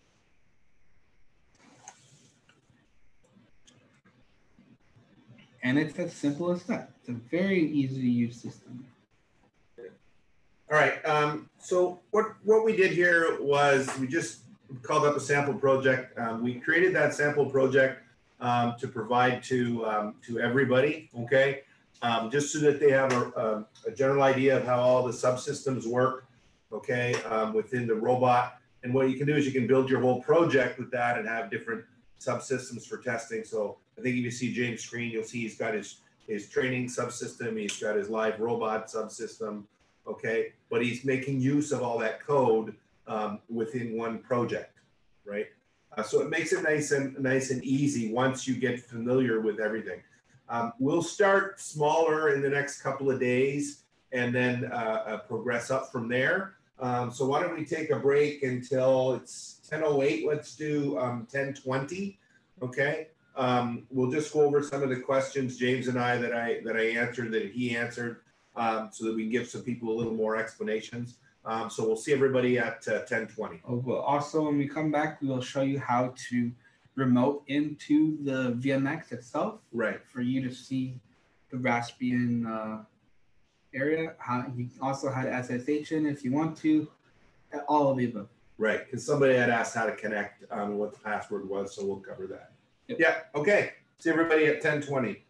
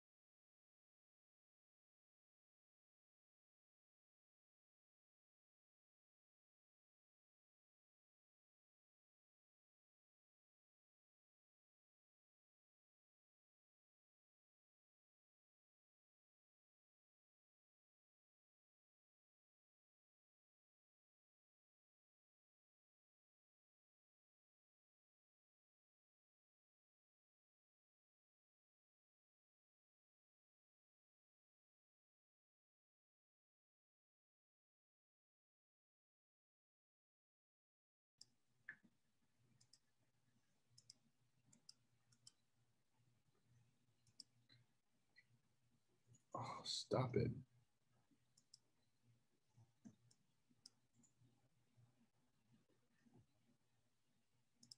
Somebody's in the chat. Hi, Frank.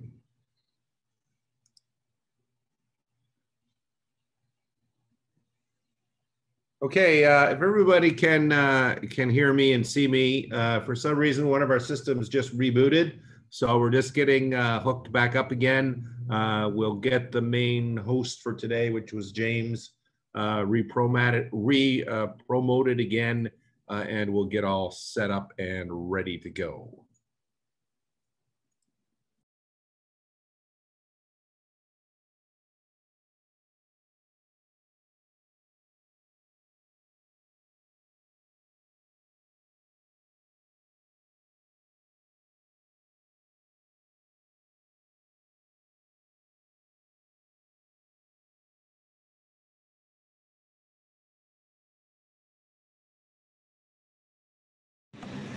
Okay, welcome back, everybody. There was a couple of questions in the chat that are very, very relevant. Okay, one has to do with the driver workstation that James was running to enable and disable the robot.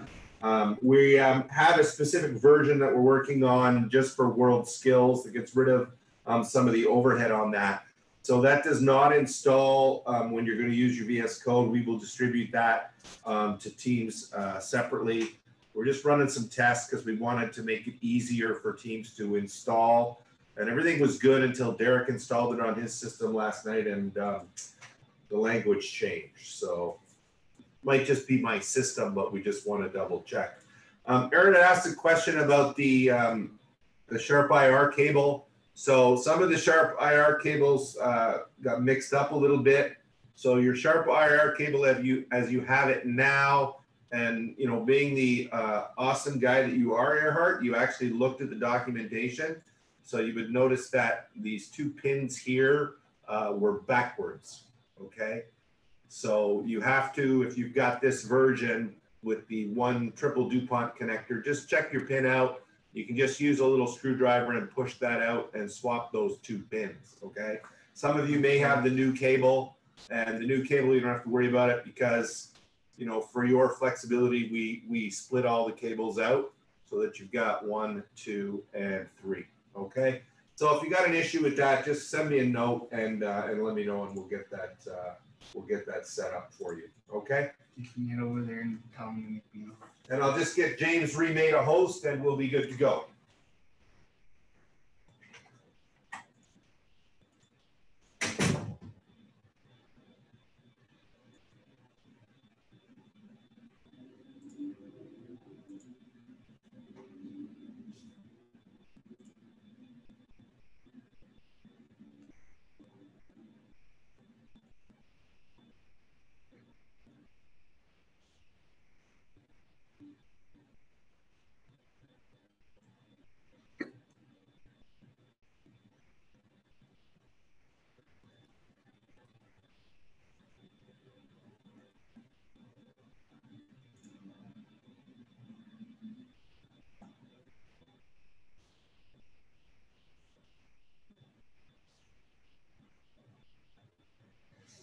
Okay, so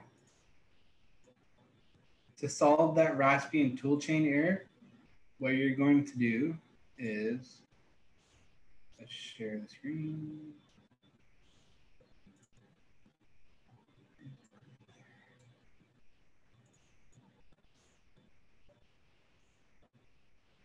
Okay, so in your VS Code, you're going to hit Control-Shift-P to bring up the show all commands.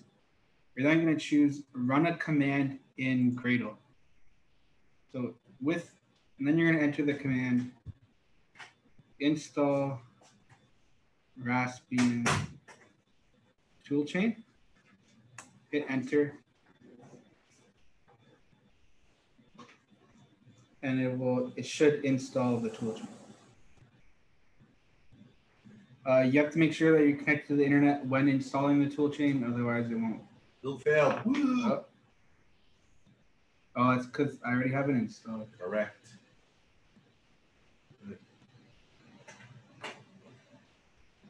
If that doesn't work, what you can do is you should be able to do it from command. Yeah, you can do that. We had this discussion yesterday about error messages that get when you write code, and how they should be a little bit more easily understandable. People just write stuff and write generic error messages. I know I've had a lot of problem dealing with students in the last 2 weeks because they get this error message that says unable to process command. And what that basically means is you've already installed this software. I can't install it again because they weren't paying attention and watching this. So yeah, I like little error messages. It's very, very interesting.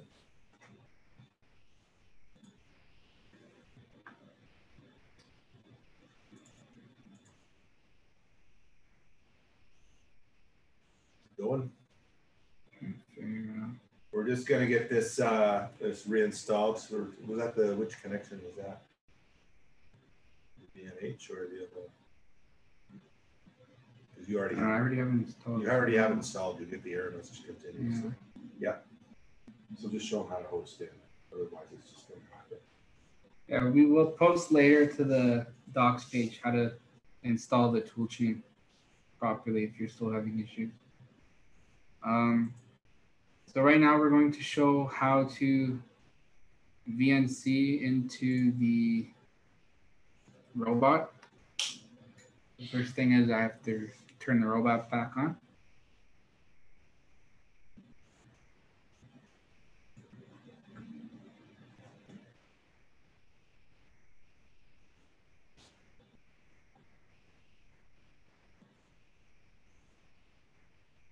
And connect.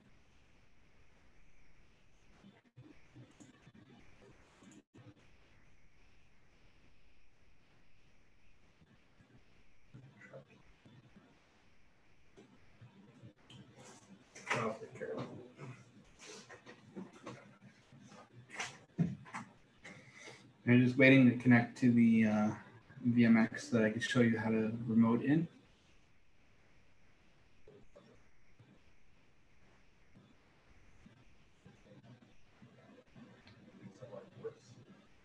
Okay, so now that we're connected, I'm going to share screen. So to remote into the VMX, we're going to use the VNC viewer. So the address for the VMX is 10.12.34.2. So if we look at our Wi-Fi here, if you notice, mine says training-1234. The 1234 is the team number that's assigned to the VMX. So in your case, it's Worldskills-1234. So the 1234 is important. So if we look here, we have 10.12.34.2. As you can tell, the 1234 corresponds to the 1234. So if I had a number of 10, so if my thing here was Worldskills-2164, here I'd have 10.21.64.2. So to connect, let's type in 10.12.34.2. I'm already connected, so let's delete this so we can show you it again. So I'm gonna hit connect. It's not gonna come up and asking for a username and password. This is the default SSH username and password for the Raspberry Pi. So the username is Pi. The password is Raspberry. And if we look at it, you have Raspberry. Read it, remember password if you want. Hit OK. And we're now connected to the Raspberry Pi by remoting in. So this will be especially useful if you are at competition and you're not allowed to hook your Pi up to a monitor, or you don't have a keyboard and mouse laying around. You can easily remote into the Raspberry Pi. So one cool thing is I'm just going to show the camera module here. take the cap off. So let's go to terminal. So here's the terminal. I'm going to first. So I first need to turn off the robot manager in order to display the camera on the Raspberry Pi. So we can do Raspberry. So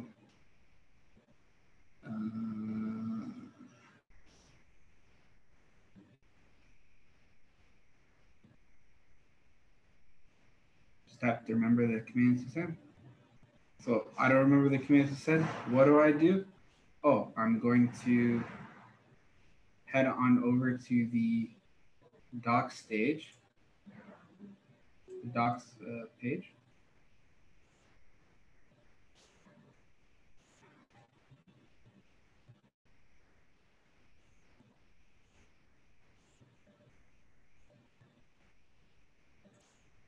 So here on the docs page, I'm going to go down to VMX, and you can see here configuring and testing the XR Pro camera. This is already done. So we're going to call this command. So raspi still -o .desktop image .jpg. So if I bring up here again, let's do raspi still -o desktop slash. We're now going to take the image.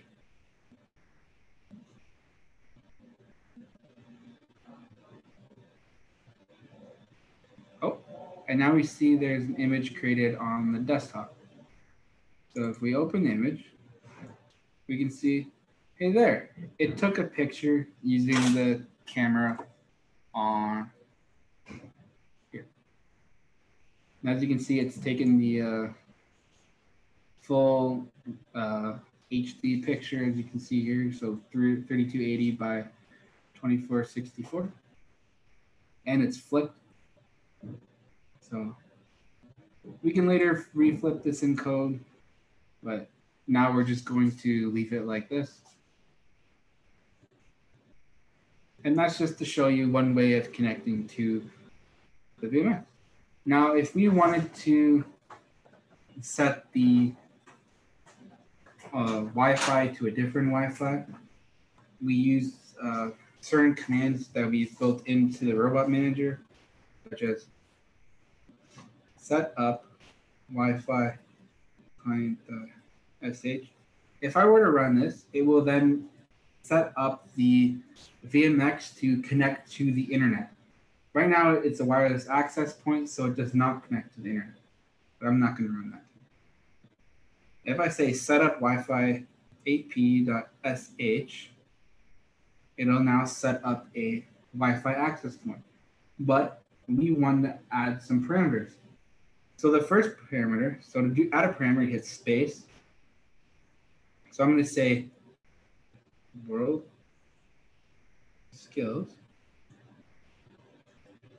1, 2, 3, 4 password. So if we look at this, our first parameter is Worldskills. Our second parameter is 1, 2, 3, 4, and our last parameter is password.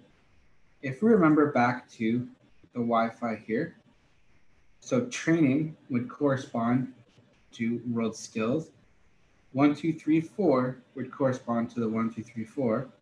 And then password is if I want to set a password. Right now, there is no password on my connection. However, if you want to add a password, you could put password.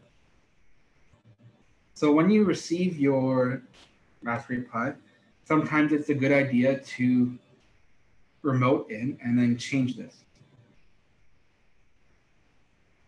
So if I was Team Canada, for example, I could change this to Team Canada. And then let's give it a different number. So let's say 2000. And I want to add a password, Beaver. And then I hit enter, and it will create a wireless access point with the SSID of Team Canada -2000 and the password will be Beaver. However, I don't want to create a password because I'll lose the connection over VNC. So I'll just leave it. And now we know how to remote into the Pi to have a look. Now, if we wanted to view where the code actually goes for the robot, you'll notice there's another user here called LV user. And then there's a user called Pi. If we go to the LV user folder, we can see all the different stuff that's given to the Pi for the robot manager. So if you notice here, this is FRC trainer old command. You have java.jar, and then there's the new command.jar. These are 3 different VS Code projects that I have deployed to the training robot. If you go back to our VS Code, we called ours java.jar. And so that's this right here. And then in the deploy, there's none, because that's a specific folder where you can send stuff from VS Code to be sent here. So here's our actual program that the robot manager will run on boot up of the robot, that when we can drive our robot around. Very simple indeed. If you look here at the very top, if I were to hover over the Wi-Fi access point area, you can see that what our IP address is, which is 10.12.34.2. And then our Etherlink is down because we don't have an Ethernet cable plugged in. So you then see that our VNC server is in service mode right now. The Bluetooth is on. You can turn that off if you want. You can go into the Raspberry Pi config, change your preferences if you wanted to, whatever you wanted to do. One thing to note is that in Raspberry Pi config, your host name and your password should not change. If you change your host name and password, the robot side on VS Code will not be able to deploy to the robot. Oh, don't change any of this stuff. Just leave it as it is. In interfaces, you'll notice everything is enabled. So camera, SSH, VNC, SPI, I2C, and the serial port. We want all of that enabled. We notice the serial console, the one wire, and the remote GPIO are disabled. These are disabled for a reason and should stay disabled. And these are all enabled for a reason and should stay enabled. So leave them as enabled. If you go to performance, you can see you have GPU memory. Right now we have it set to 128 as by default. You can increase this if you want, as if you remember, there are 4 gigabytes of memory on the Raspberry Pi. And there's plenty enough to increase this if you want your camera to operate better, along with when you are running your code.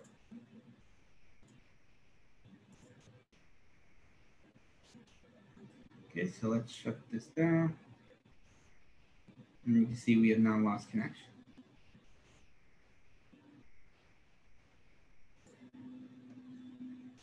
So hopefully that's answered some questions of how to deploy and connect to your VMX when required. Yeah, tomorrow when we do our individual sensor data and go over that code in the projects, what we'll do is we'll deploy once again. So we'll get some practice at this, okay, and looking at it from different standpoints so that you can do that when you go forward, okay. It won't be too difficult for you. Right.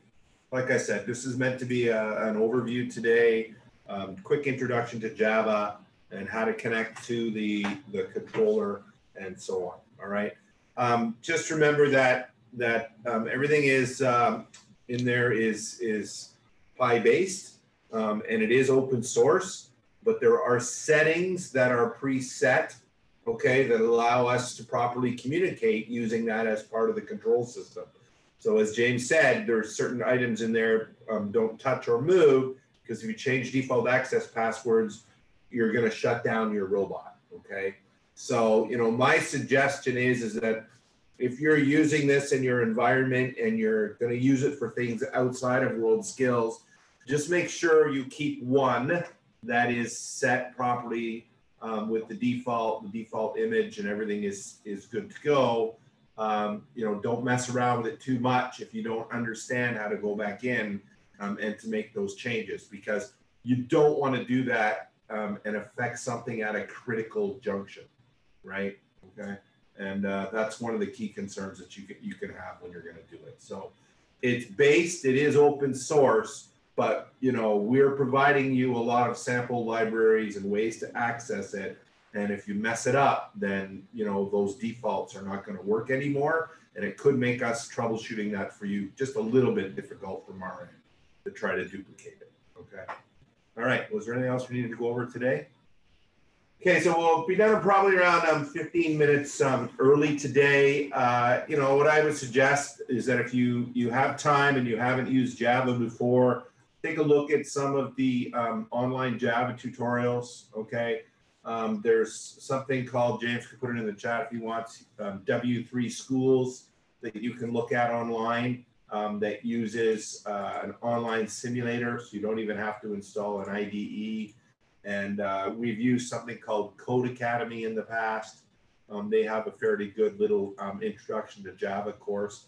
So, you know, spend some time doing that. We're a bit quick because, you know, sometimes what we do in a classroom environment on this is we actually give you an assignment to do and we make you do those tests. We're not doing those for you right now. So if you plan on 3 hours, you got 15 minutes left. Get yourself into some Java, watch a few videos, and so on as we go through. So by default, the Wi-Fi host is set up as 2.4 gigahertz. Okay. However, you can switch it to 5 gigahertz manually, but you have to go in and change it. Right. So the question was, is the Wi-Fi set up in 5 gigahertz or 2.4 gigahertz? Okay. By default, it's at 2.4, and you can go in manually. You can change that to 5 gigahertz. Okay. Next question is, when will the C++ code be uploaded? Probably next week when I get to it. And I would think that, and what you mean is the complete project, correct? So we'll probably upload that live, the complete project for next week. We just wanted to make sure we created this project for this training in the Java, but if you want it in C++, we're probably looking at next week. So just bounce us a message and we'll make sure you're on the list and we'll get you the complete project for that as well. Okay. All right. We'll stay on for a few minutes. There's still 47 people there. If there's any more chat questions, and we'll try to help you out. Other than that, we will see you tomorrow morning at 8 a.m. our time, and we'll talk about the sensors and interfacing to each sensor and each motor. So we'll break things down more at an individual scale. Okay, great. Thank you very much, everybody.